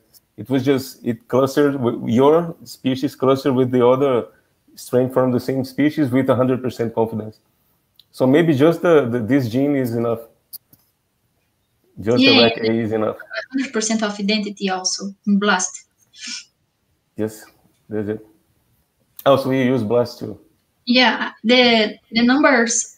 It's not in the presentation in the manuscript, but in the presentation I put the number, the percentages in blue, and I performed the BLAST to understand the identity of the similarity of the sequences. Yeah, because for 16S we use 97% as the same species cutoff. Yeah, 16 is not a good gene to understand this family. It depends on the organism actually. Maybe for Brucella they are not. If we're talking about Brucella, they are so close to each other. Maybe it doesn't.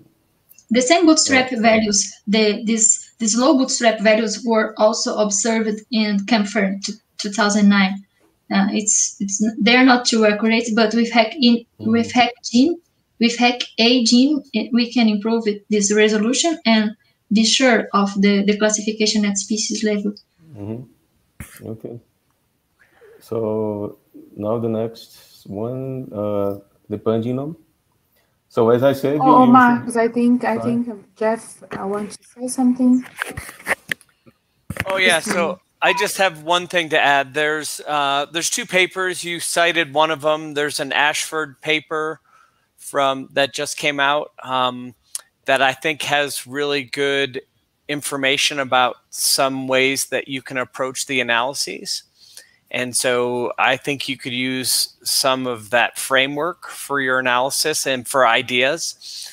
And there's a paper from 2019 from Leclerc on kind of the taxonomy of the family Brucellaceae using phylogenomics. And so between those two, I think there's kind of good material about how you can approach kind of phylogenomics of this group and to identify where your isolate falls into it. I think we have wrote to Ashford, not Carine? Yeah, we wrote to Ashford. Yeah, asking him about the strains, the assemblies. Because this misidentification, it was already reported in the United Kingdom. Some Brucella, some Pseudochrobacterium were isolated from animals, and the first suspect of the veterinary was Brucella. And when they performed the sequence of the genes, they understand that it's actually Pseudochrobacterium. So they almost commit the same mistake that we commit when we isolate the strain. The first suspect is Brucella, and then we could identify the correct classification as Pseudochrobacterium. So I think probably it causes the same clinical symptoms, and it can be cross reactions in some tests. But it doesn't react with the IS-711 assays? Do you know? Yes, it was negative in the AMS PCR. Okay. Yeah, it was. Yeah, the genus specific, it was an amplification, but the IMUS PCR did not have any. It was a negative result.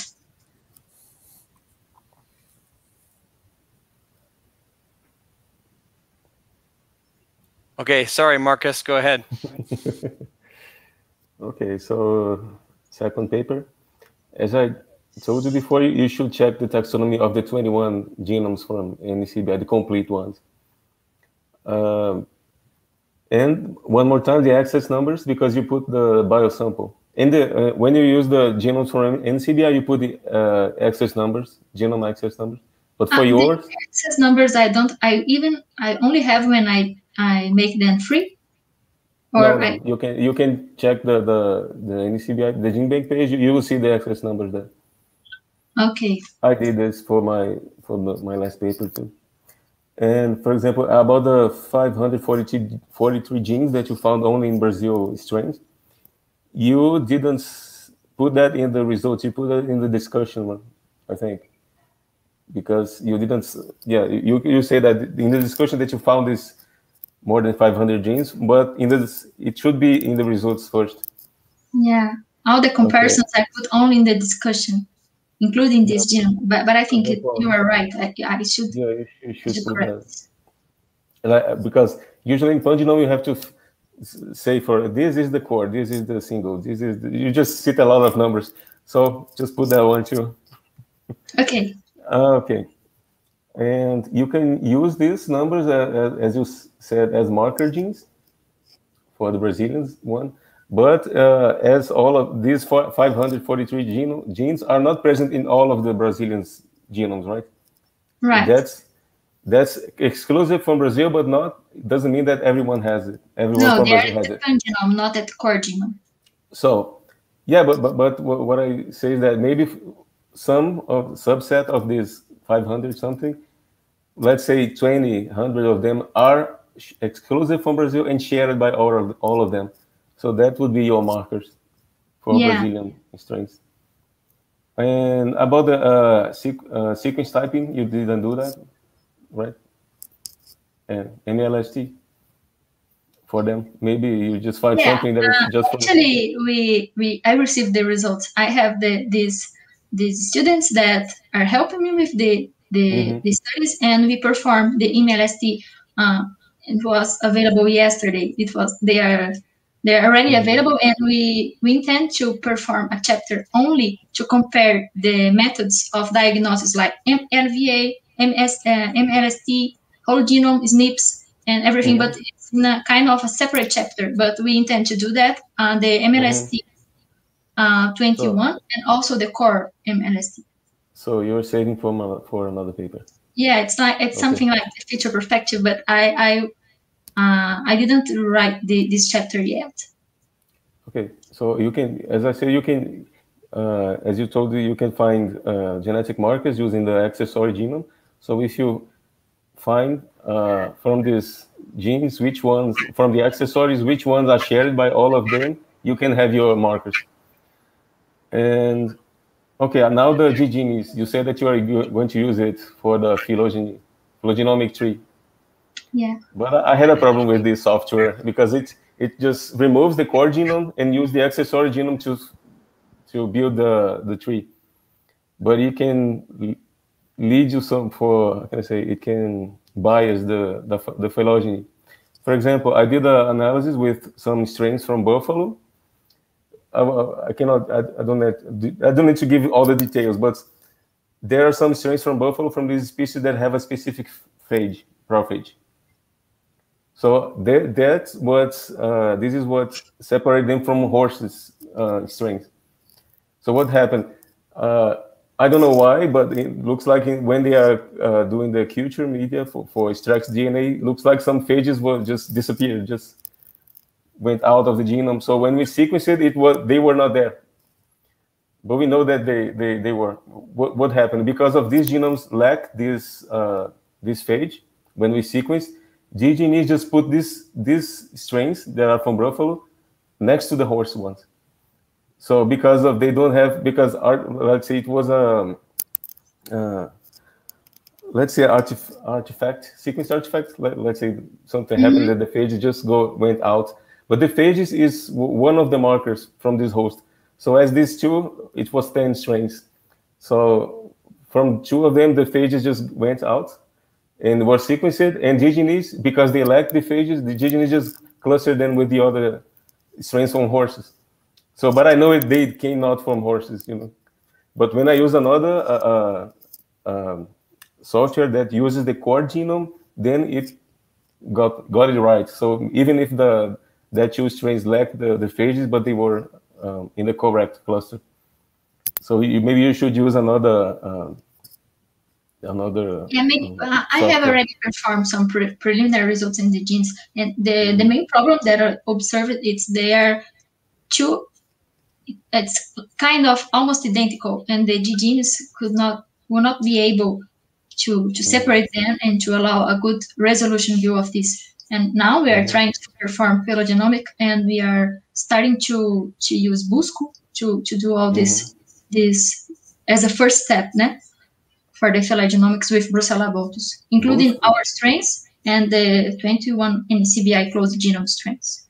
But Busco, I know it is used for check how the completion of your genome, if it's, yeah, it depends on the family, actually, the taxonomic family. It has a data bank, and if check if your assembly has all of the, how much genes, let's say, you have in your assembly. But I didn't know it could be used for phylogeny.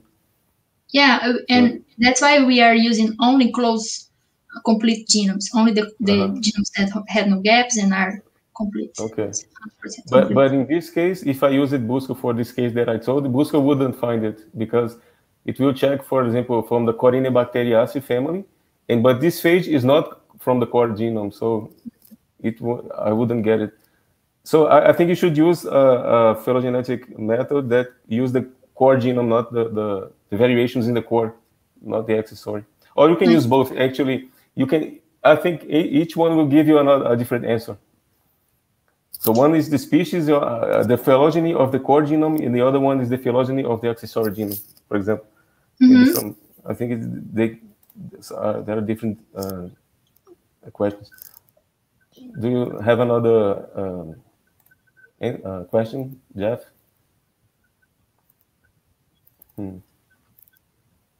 No. Okay, so keep going. Okay. So about the other one, the resistome. So you repeat the methodology of sequencing and assembly. I think because the first one, you will submit both papers. Maybe the first one that is accepted, you just take off this method for the other one because you cannot have the same thing in these two papers. Yeah, probably I would just cite, but as there are different chapters and I didn't publish any of them, I just repeat. Yeah, previously we isolated, you say something like that. We isolated this 50 genome from Brazil, and then you cite the first one. Okay, so you want to use, actually you already use parsnips. You use a reference genome, and then you align your genomes to this reference. So you have these SNPs, and then you get the phenotypes for the resistance, and then you do your analysis to identify the variation that could be associated to the resistance. But there are some limitations. First one, you are using a reference genome. So you will analyze only the sequences that this reference genome has. So there was another, other methods. For example, uses k-mers. I tried to use that in the lactobacillus, but I couldn't find anything interesting. So in this method, based on k-mers, it gets all of your genomes, and they, as if genome was let's say a sequencing data, and they try to assembly. Let's say you have 53 genomes, right? Yeah. So it creates a graph like everything. Let's see, everyone. How can I say? How can I explain that? It generates a de-Bruin graph. I don't know if you studied this for the assembly algorithms. So it connects all of them as it creates a graph that represents all the 53 genomes, just one graph. And in every position where the genomes are different from each other, it just splits. So every node is a variation on this graph. So then it uses this graph plus your phenotypic data, and then it do the analysis of association. So in this case, you cannot use you're not limited to a reference genome, and you can find variation in any part of the genome because you use it a reference genome and known genes that you already know that they are associated with resistance. So you have this limitation. This analysis, they generate a data bank or only this graphical view? It gets all of the genomes. It generates a graph that represents the variation of all genomes. Let's say only 2 of them has some sequences. So you have this node in the graph or some SNPs. So actually it uses k-mers, not SNPs. K-mers is just you know a data bank or only this graphical view? It generates these graphics and uses your phenotype data to do this the analysis. So you don't need a database.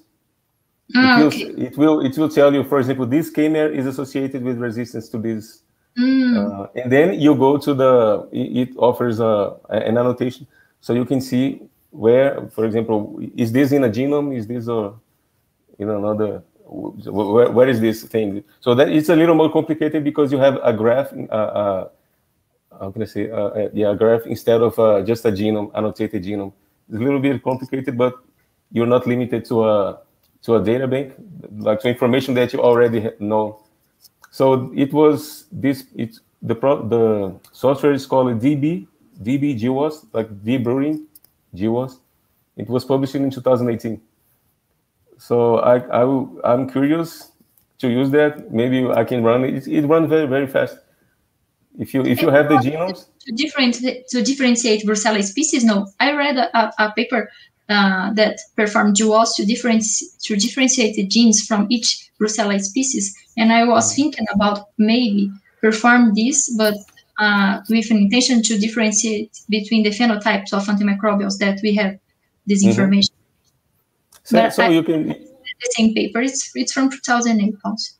Yeah, so you can use this instead of let's see, you have two phenotypes, resistance or not, or you put just intermediate. Also have the intermediate. Yeah, I have the intermediate. Yeah. So let's say you have the first step is to generate this graph, and then you generate a table with the phenotypes from each column. And for example, you could say that the phenotype is B in Brucella abortus. It is, then you put 1. It is not, then 0. And then the other column would be the other species, and so on. So you have, Jeff said that will be 20 species, like in the next, maybe this year. So you have, for example, 20 columns. Each one is, as the species was the phenotype. Like, is this a species or is not? And then you generate the same, you could do the same analysis. Instead of resistance, it would be taxonomy. You could do that too. Yeah, interesting. Okay, let's explore. And Jeff, another question. I liked your comments about the selective pressures and the genetic drift. So, for suggestions for a future analysis is the reverse vaccinology, and actually I saw some papers with Brucella species, but you have more than they have, like more genomes. So maybe you can have better results. So reverse vaccinology in identification of drug targets. The Vasco lab do this a lot, so you could do that. Maybe not for this thesis, but for a future paper. Yeah, we have a partner, Professor Luis, that is conducting the reverse vaccinology with a master degree student, Luciano, and they are performing this study about reverse vaccinology with our 53 strains. Okay. And the other one that I used in my previous thesis was the positive selection analysis. So you have, let's say you get one species or one genome from each species that you are trying to, that you want to analyze.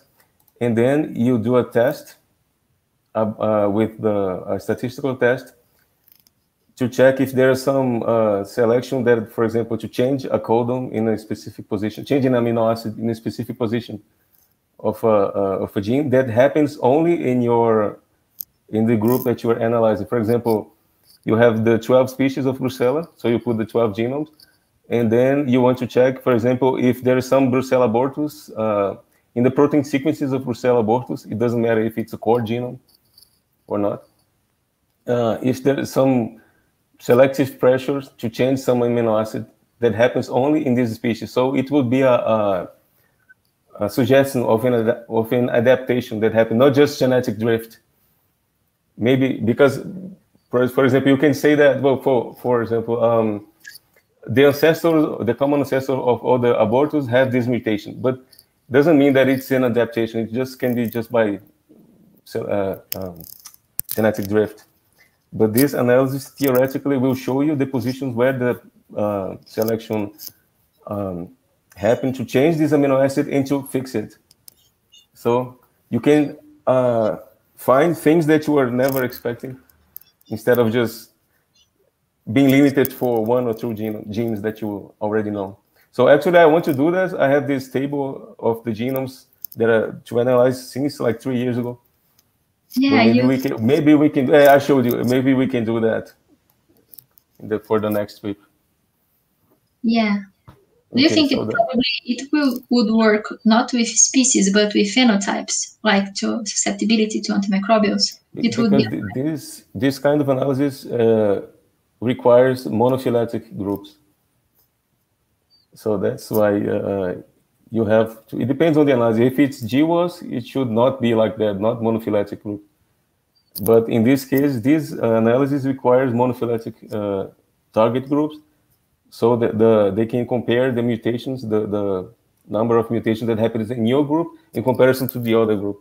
Mm-hmm. So for phenotype, I don't think because being resistant for a specific antimicrobial, doesn't require monophyletism.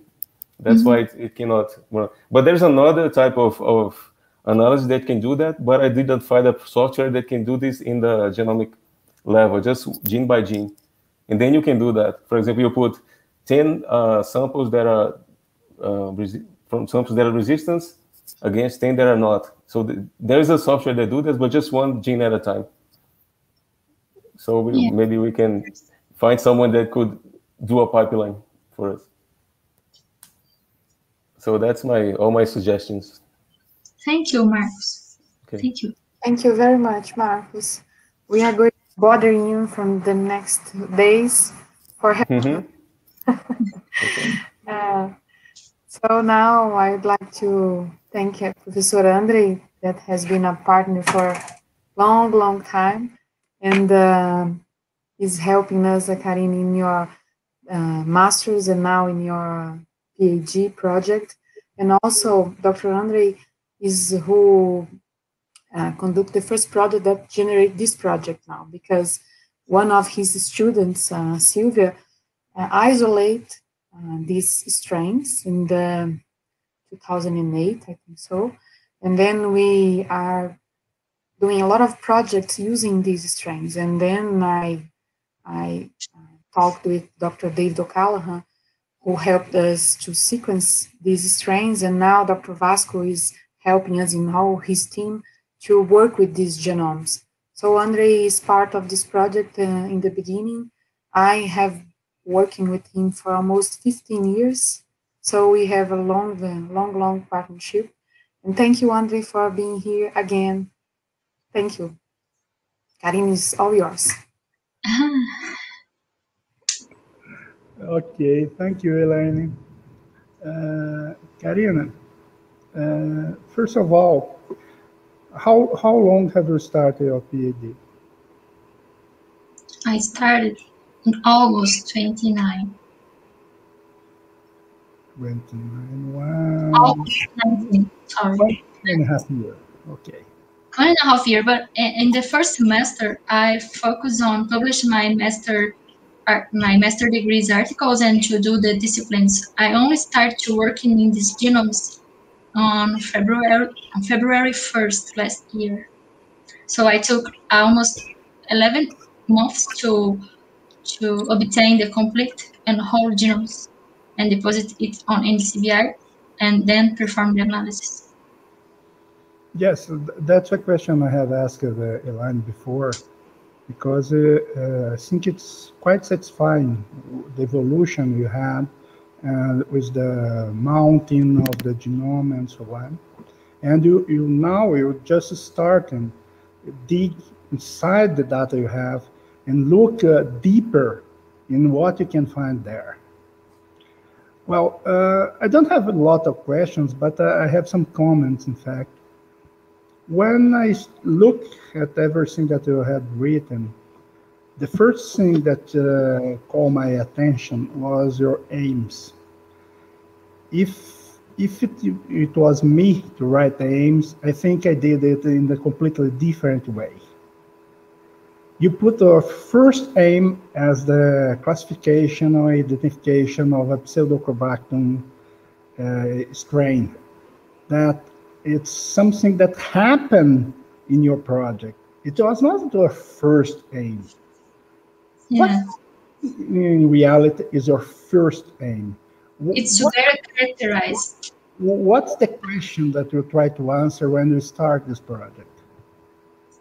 Yeah, I think related to Pseudochorobactrum, the main aim is to first avoid misdiagnosis that could have a huge impact, mainly in some regions like the top 3 brucellosis regions or regions advanced in the control of the disease. So I think the main aim of the Pseudochorobactrum chapter is the correct diagnosis. It's not the Pseudochorobactrum thing.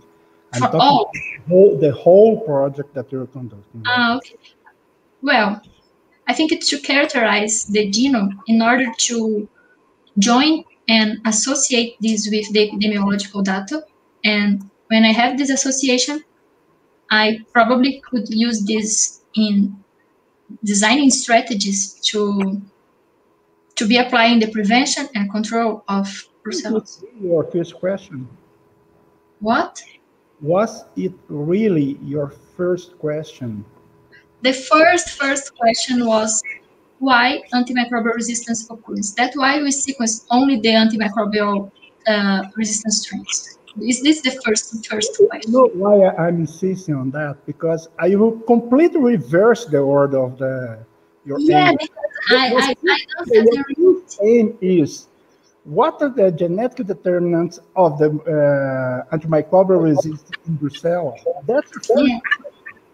What you have is the whole genomes, the comparison of genomes, pangenomic, and so on, and the Pseudochorobactrum. Those are things that the first one is something that you have to prepare to do your first. That's the try to find which are the genes that are involved in antibiotic resistance in Brucella. And Pseudochorobactrum thing is something that happened, that occurred when you look at it. We know that it's a different strain. Since the time that you performed the resistance approach, we didn't include the resistance paper because we find it completely different from the other strains. And probably you have some other strains that are also different. I remember. Yeah, the data banks. No, not the ones that you have, but you have some strains that we isolated from cattle and swine in Pantanal, from Mato Grosso do Sul, that are also different. Probably they are alcohol. I think they are not Brucella, Andre. I saw a database that was negative for HIC-A, and my eyes shine to know about these species. But that's the database from, I think, from Sylvia, that I extracted the information from Pseudochorobactrum. They were negative for HIC-A gene. Yes. This year. I think that's the strains you are talking about. Yeah, so we have a really difficult time to identify some of the strains, mainly those from Mato Grosso do Sul. But what I'm trying to say is that the approach that they're doing, I think their aims are reversed. That means your first question, main question is, which are the genes that are involved in the antimicrobial resistance in the cell? And I think you can rearrange everything to have that in focus. It's not to say that you should drop the other things, but they are important, quite important. But I think the most important question that we have is just the antimicrobial resistance. You know, and that's a vision of our work. That's just because I'm talking about the aims. I think it's a way to look at what are you doing. Sometimes we found some interesting things, like the strains that I told you, like SP7 and BA196, and we have to be aware of investigating this without losing the focus of antimicrobial resistance. Yes, I know that all data that come from the analysis that we're doing right now with the genomes and so on. But one of the main questions, the question that started the project, is the relation between the genomic genes and antimicrobial resistance in the soil. Yeah, I agree with you. And I know for a time you thought you have found some specific genes, then you see that is not the case, and just trying to figure out how to dig in the genomes you have to find which are the genes that are important to that antimicrobial resistance. Well, when I look at separated papers, Elaine asked a question, and also Jeff asked it. What do you think where we're going to publish the pseudocobacter thing, and what we need to finish that paper? I think there are some points in that paper I had said that, but there's mainly 3 points in that paper that I think it is worthwhile to discuss and to improve the paper. First of all, to discuss, I know that we don't have a lot of literature on that. Your audio is low to me. Yeah, it's low, Andrew. We can hear you very well. I try to speak a little bit slower. No, I think it's not because of your microphone. It's the microphone. That's not good. Okay. I will try to speak louder. Can you hear? It's better or not? Yeah. For the first paper, I think you have 3 points that you have to check to finish the paper. The first one, I know that you don't have a lot of data on Pseudocobacter, but you have to discuss better and try to put more data in the introduction. Which are the strains you have, where they are isolated, what kind of pathology they are associated with or not. And I think that's important, to put that information in the context that you can discuss what you have found. Second one, I think you should look for more information on the strain you have, where they are isolated, from which kind of animal, if you have some more information on the animal farm and so on. Don't have. I don't remember if it was isolated by silk. We don't have. Yes, it was isolated by her, but we tried to find some more information, but we don't have, Andre. Okay. Andre, a limitation of a limitation of this genre, I think it's the articles are mainly focused on taxonomy, and they do not go deeper in the epidemiological characteristics. So all I know is that it was already isolated from a knee, from a man, and from bovine, but they don't give us this kind of detail. So I think they are mainly focusing on the taxonomy and the. I know. Even that is lacking in the introduction of the paper, and I think it could be used in the discussion also. Okay. And the third thing is you say something about the genome, but you didn't show really what you have in the genome of Pseudocobacter. Even you can compare with some other genomes. You can use what you see there, how many genes you have, how many kind of genes you have, to describe, at least a description of what you see in that gene. And then I think you have a paper that will be submitted. Sorry? Sorry? I'm not hearing you. It's kind of cutting. I said that then you have a paper that could be submitted. Okay. Then I will have the paper. Okay. For the other two analysis papers, I think even for the pangenomics, I have put a lot of questions in your discussion. that I think you could better analyze the data. I dropped some moment here because the internet dropped, but I think we were discussing that with Marcus and Jeff. I think there's some analysis that could be done, and the data from the genomes should also be presented.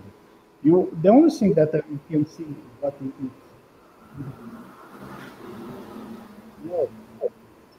is the 3 different graphics that you show which genes are singletons and so on. And I think you have a much more analysis that could be done and analyzed and reported and better discussed. Yeah. I think the right time, as Jeff had already said, because you have time to dig inside it, go deeper in the analysis, understand better what you're seeing, and I think you more than these 2 drafts of paper that you started writing, you have much more things that you could be extracted from the genome you have. I didn't understand the end. That you can have much more scenes besides the presented right now. That is I tend to perform this functional analysis, and we are going to check if this pan-genome analysis is in fact correct. Like the theta predictions, they are not acting as expected, and we want to redo kind of analysis again, this pan-genome analysis with other programs like Hoari or Connex, even to confirm the results, because I think the pan-genome analysis is the basic that we need to go ahead. We need to be sure of this data to explore the other potentials like the COG, KEG, genomic islands, all these mechanisms we could do based on this first analysis. The genomic islands no, but the machine learning methods to understand this resistance to antimicrobials, and we can use this pan-genome analysis as a basis to advance to other perspectives, you know? Yes. Can I make a comment on that? Yes. Before I forget, just because I'm sure if I do not say anything now, I'm going to forget it. For the pan-genome analysis, I also would like to ask a question to Jeff, Marcus, and to you, Andre, and also Vasco. It's because all other analysis that we are going to make in the future depends on the pan-genome analysis. We use the core genome for a lot of things, and we intend to do other papers like Carine said before, comparing MLST with the core MLST and all this. And first, we decide use only the 2022, Carine, genomes that are completely I have a presentation slide, Elaine. Do you want me to share my screen? Yeah, you could do that. You could do that. And these are available in NCBI and are complete and closed genomes. However, if we can use the scaffolds, and I'm not sure, but maybe also the drafts. I think the drafts would not be a good idea, but the scaffolds to do the pan-genome. I would like to know if you think that could be a good idea using only the 22, or if we should use the no, is this genome? Is this? Yeah, like the 104 scaffolds, and we can also add this 50. Okay. You see, we have 2 scenarios. One with 21 genomes closed available in the NCBI, or using the 104 scaffolds for the pan-genome analysis. The core genome drops. I think the theta prediction of core genome we have to review because it's dropping in a lot. Yeah. I haven't seen this data before. Yeah, because if you use all of the genomes, you can have a better pan-genome estimation. But the core genome will have this problem. That's the question. I have no answer. I would like to have your opinion on that. because all the analysis we are going to do after depends on this analysis first. Should we use the 22? It's not 21 more, because Carine said to me that on December, someone deposited another genome. I think it's 22. But anyway, we should use 22 or 104 genomes. I would say it depends on what you were trying to find. For example, if you use our main question is the determinants of resistance, but we have other questions too. We can do both approaches. If you use the analysis that I told you about the de Bruijn graph, then you can use everything. It doesn't. There's no problem. But if you are using some analysis that needs the core genome, then if you use the scaffold, you have a core that are smaller than it should be because of the assembly artifacts. Some genes are not present in some of the genomes, but actually because it was not assembled, not because they don't have it. So it depends, as I said, it depends on the analysis. If you use all of them and you can find something using this core genome so small, then it's fine. But the problem is, I would try that first. If you find something, even in the core genome, even using all of them, okay, then you try just the complete genomes. Yeah, so I'll follow up a little bit. So it seems fine to use the larger subset, or the 104 that includes read data for the pan genome. I think that's totally appropriate, and there aren't many. There are a few problems that you can run into, but they're not that, substantial. But you can see right away that there's problems with the core genome, and usually that's due to, it can be one genome actually causing those problems. And so a way to get around that is you can include only genomes in your core genome analysis that meet some threshold of completeness. And so say you align to a reference, each of those, read files against a reference and have some threshold above which you'll include those samples. And so I highly suspect that some of those NCBI scaffolds have really, or those genomes are pretty low quality. And because you're including them in the analysis, it's affecting your overall core genome. This is common, and we see this quite a bit. And so that would be my guess. And so having some level of quality control of those reads that you use in the analysis would be important. Okay, just one more thing. As I said, I would check the taxonomy of them. Maybe one of these genomes are not even Brucella, and that's why the core genome is so low. Maybe just one genome, not because of the assembly, because it's not the same genus.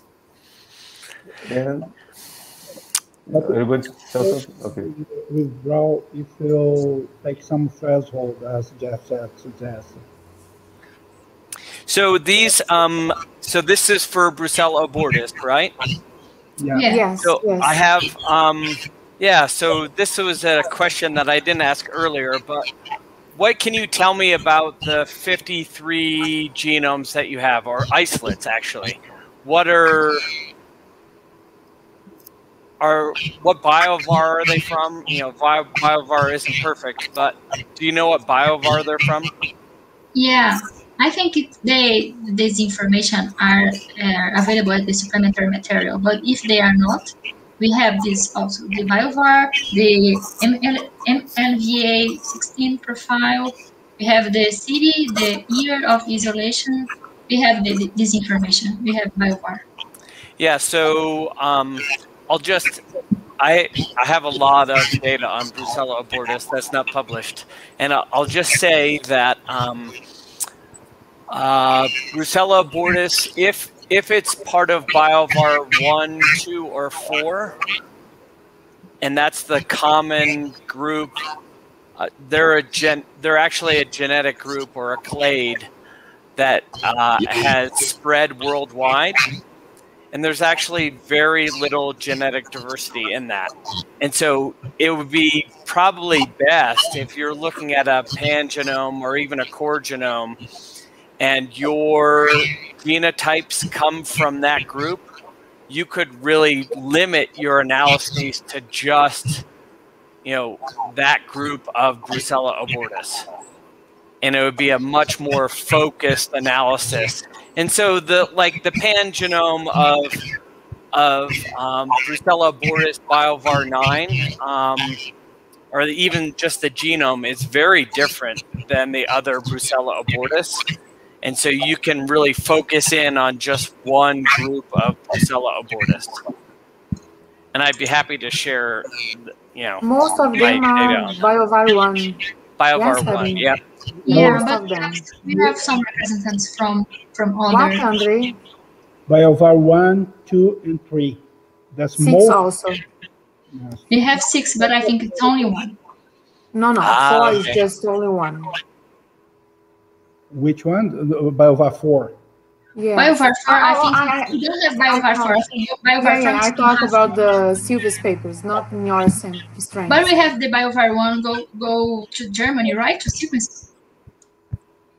Biovar 4. Biovar 4, yeah. Yes. Yeah. We are sequencing this strain now. It's not in my project. No. Yes, I forgot it. We have 72 of the 137 that the total one. They're not 53 we have. We have 72 biovar 1, 16 biovar 2, 3 biovar 3, 1 biovar 4, and 20 biovar 6. Ah, interesting. Very interesting. But we have to check the ones that we have sequenced. Yeah. I think it's in the table, the supplementary table 1 from the second chapter. Well, we can talk about more when you get into kind of more detailed analyses of this group. But that's very interesting, actually. And so those are, you definitely have two very different introductions into Brazil then. One is the biovars 1, 2, and 4 are part of this common lineage that's been spread worldwide. And biovars 3, 6, and 9 are actually a very different one that probably comes from parts of Central Asia. And it's not connected to that really common, what most of the world has. So that's very interesting, actually. And that's something interesting because we have a lot of cattle that come from India. Yes. Yeah, so you have the two different types. You have the Bos indica and the Bos taurus there. And thank you for mentioning that, Andre.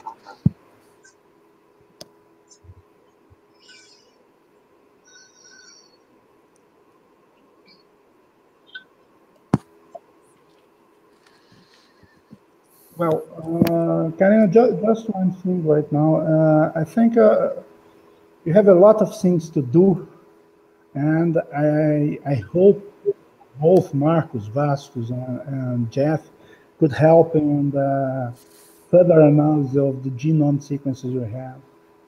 And I think you can get very, very interesting things from them. Thank you, Andre. You're welcome. So before I ask Professor Vasco if he has some question, I'd like also to ask especially Professor Jeff, what do you think, Jeff, that could be one approach, because Marcus already gave us some idea, what we should do for looking at these probably SNPs or determinants of antimicrobial resistance in Brucella, because Andre said that Carine didn't put this as the first aim of her research, because we are like seeing that we are looking for a needle in the But how can I say? I forgot. Haystack.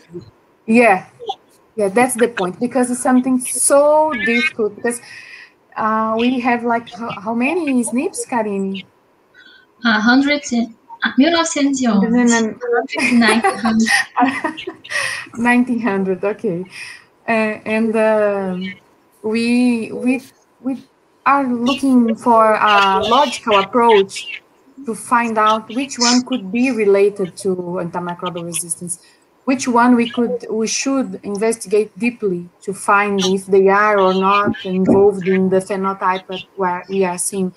We are working with some people that are specialists in statistics to help us, but maybe you have some idea what we should do.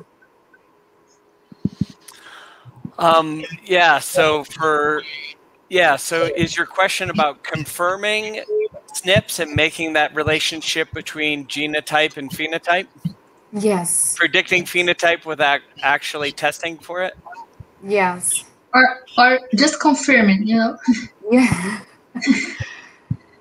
Yes, because we have these strains that, first of all, we tested these strains, I think, in 2009 for MIC, looking for antimicrobial resistance, but we didn't expect to find this much of resistance, especially multi-drug resistant strains in Brucella. As you said, it's not common in Brucella.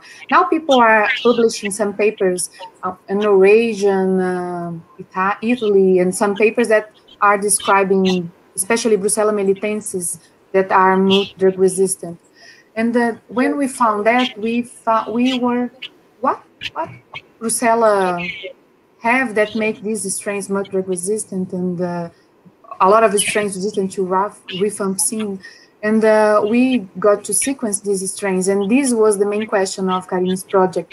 But now we don't know how to connect these genomic data and the phenotype that we are seeing, as Brucella has not the classical genes for antimicrobial resistance as aureus, Staphylococcus aureus, or as Pseudomonas. It's a very particular and specifically genus and species in case of Brucella abortus.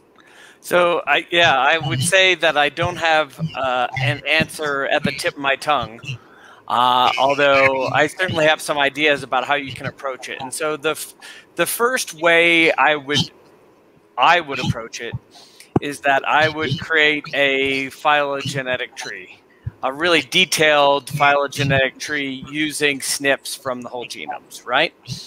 And so then you can see what the structure is of all the samples that you have.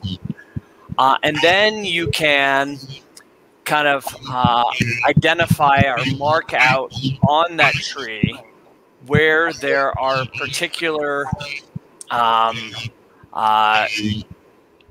shared changes or synapomorphies that occur within particular strains. And so you can identify where there are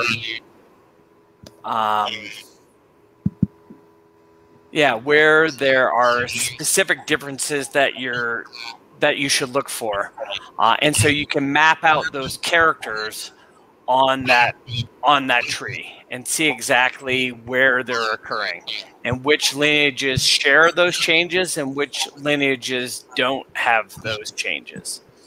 That's at least the first pass. And so there's good examples, as you talk about, from Staph aureus in particular. Although, you do have to be careful in that most of those changes are not, mutational changes. They're getting it from somewhere else. And so, but it actually makes it, oh, thank you, Andre. It makes it easier it makes it actually easier in your case. You don't have to track down these genes that are coming in. There's no genes coming into Brucella. It's just mutations that there's very few. And so it's just mutations that are coming through. That's my first pass at it. Sorry, it's not as complete as it could be. I know it's not an easy question.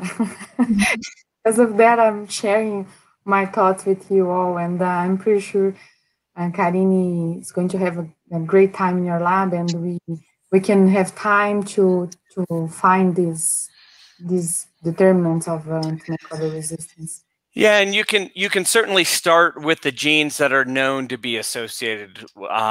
Really looking for any mutations that are occurring within those genes that you know are related to antimicrobial resistance. At least start there, and then kind of branch out and include more and more SNPs. But you can easily figure out is this mutation within a gene or a promoter region, or is it not? And if it's intergenic, you can basically dismiss it right away, and you don't have to kind of chase it down. But now, finally, I want to ask Professor Vasco if he wants to ask some question to Carine or say some comments. I'm not sure. Are you here, Vasco? Because he said that he was going to a meeting.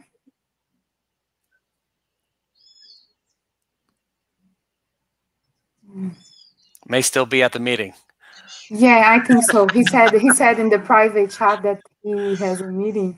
So we can go to the attributing scores to Carine's qualification, and I'm gonna put in the chat, in private chat here, a link for another room. So the committee, Carine, goes there. You stay here, please. Okay, and then when we decide if you are approved or not, we can come.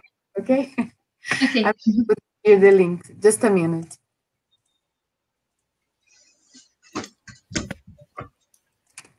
Because this discussion we must do. Okay. Can we leave here and go to the link? And then we come back. Okay.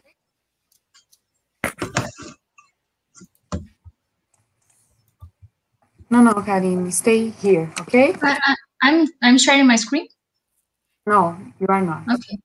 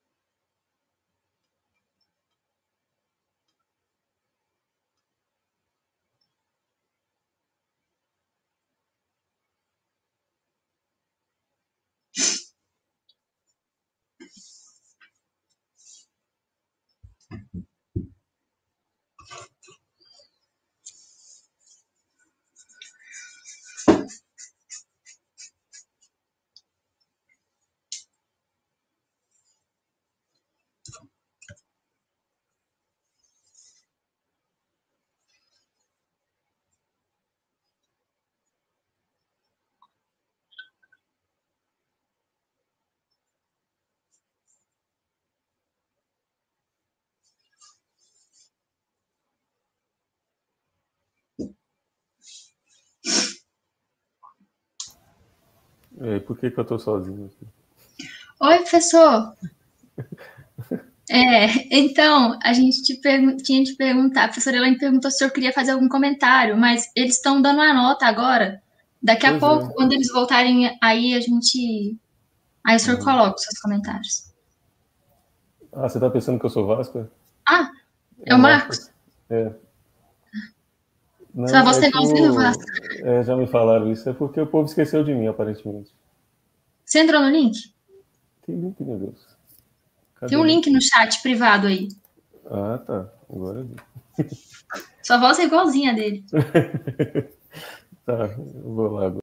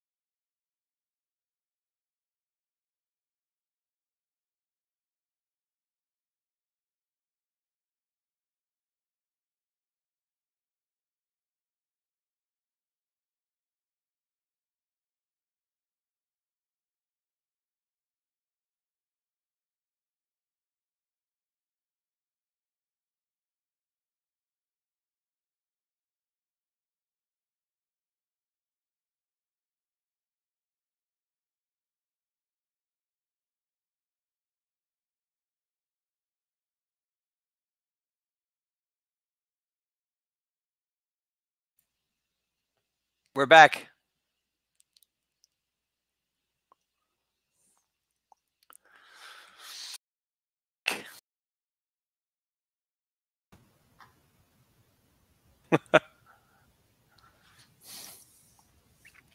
Hi, Carine. You're back. Hi. Wait for Andrew. First, before we say the result, I want to thank you again all the committee members that made a lot of very interesting discussion.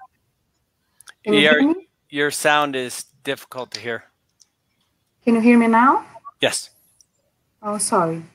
I just was saying that I would like to thank you, all the committee members, for the very nice discussion that we had about the Carine's project and that we can work from now. And we have a lot of things to do. Yes, Carine. And I'm really proud of what Carine has done. And I would like to say the results, the scores that you got, Carine. I'm gonna say sorry for you, Jeff, because I had to read in Portuguese the document, okay? It's fine. Ok, sorry about that. Carine, então vou ler a ata de defesa, tá? De defesa não, de qualificação. Aos 10 dias do mês de fevereiro de 2021, às 14 horas, sob presidência de Elaine Maria Seres Dornelles e com a participação de André Pereira Lage, Marcos Vinícius Canário Viana e Jeffrey Foster, reuniu-se a banca de qualificação de Carine Rodrigues Pereira, matrícula 2019-260-194, discente do curso de doutorado em Ciências Veterinárias. Após apurados os resultados da qualificação, a discente foi aprovada com nota 92, para constar foi lavrada a presente ata, que depois de lida e aprovada, vai assinada pelos membros da banca examinadora.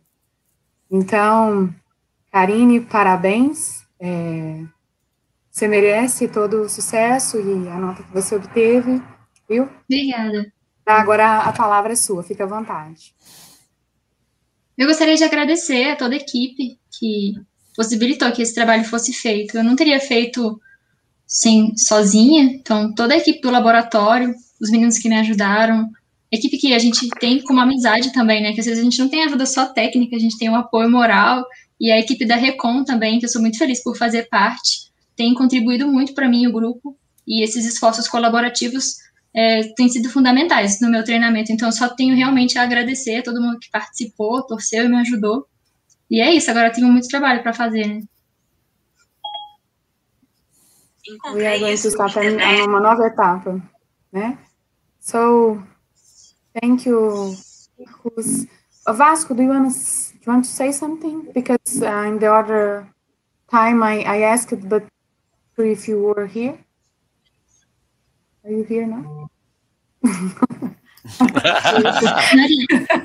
I'm not sure if he is here with us. Okay. So, thank you, Jeff. It's a great pleasure having you in the committee, and I'm very glad and happy that Carine is going to your lab. I'm pretty sure she will have a great time there. Thank you. Yes, that sounds great. Thank you for inviting me. No, I have to thank you. And thank you, Andre, for always. Thank you very much. Thank you, Carine. Thank you. Congratulations, in fact. Thank you, Marcos. Yes, well done. Thank you. Bye-bye. So, see you. All right. Bye. Bye-bye.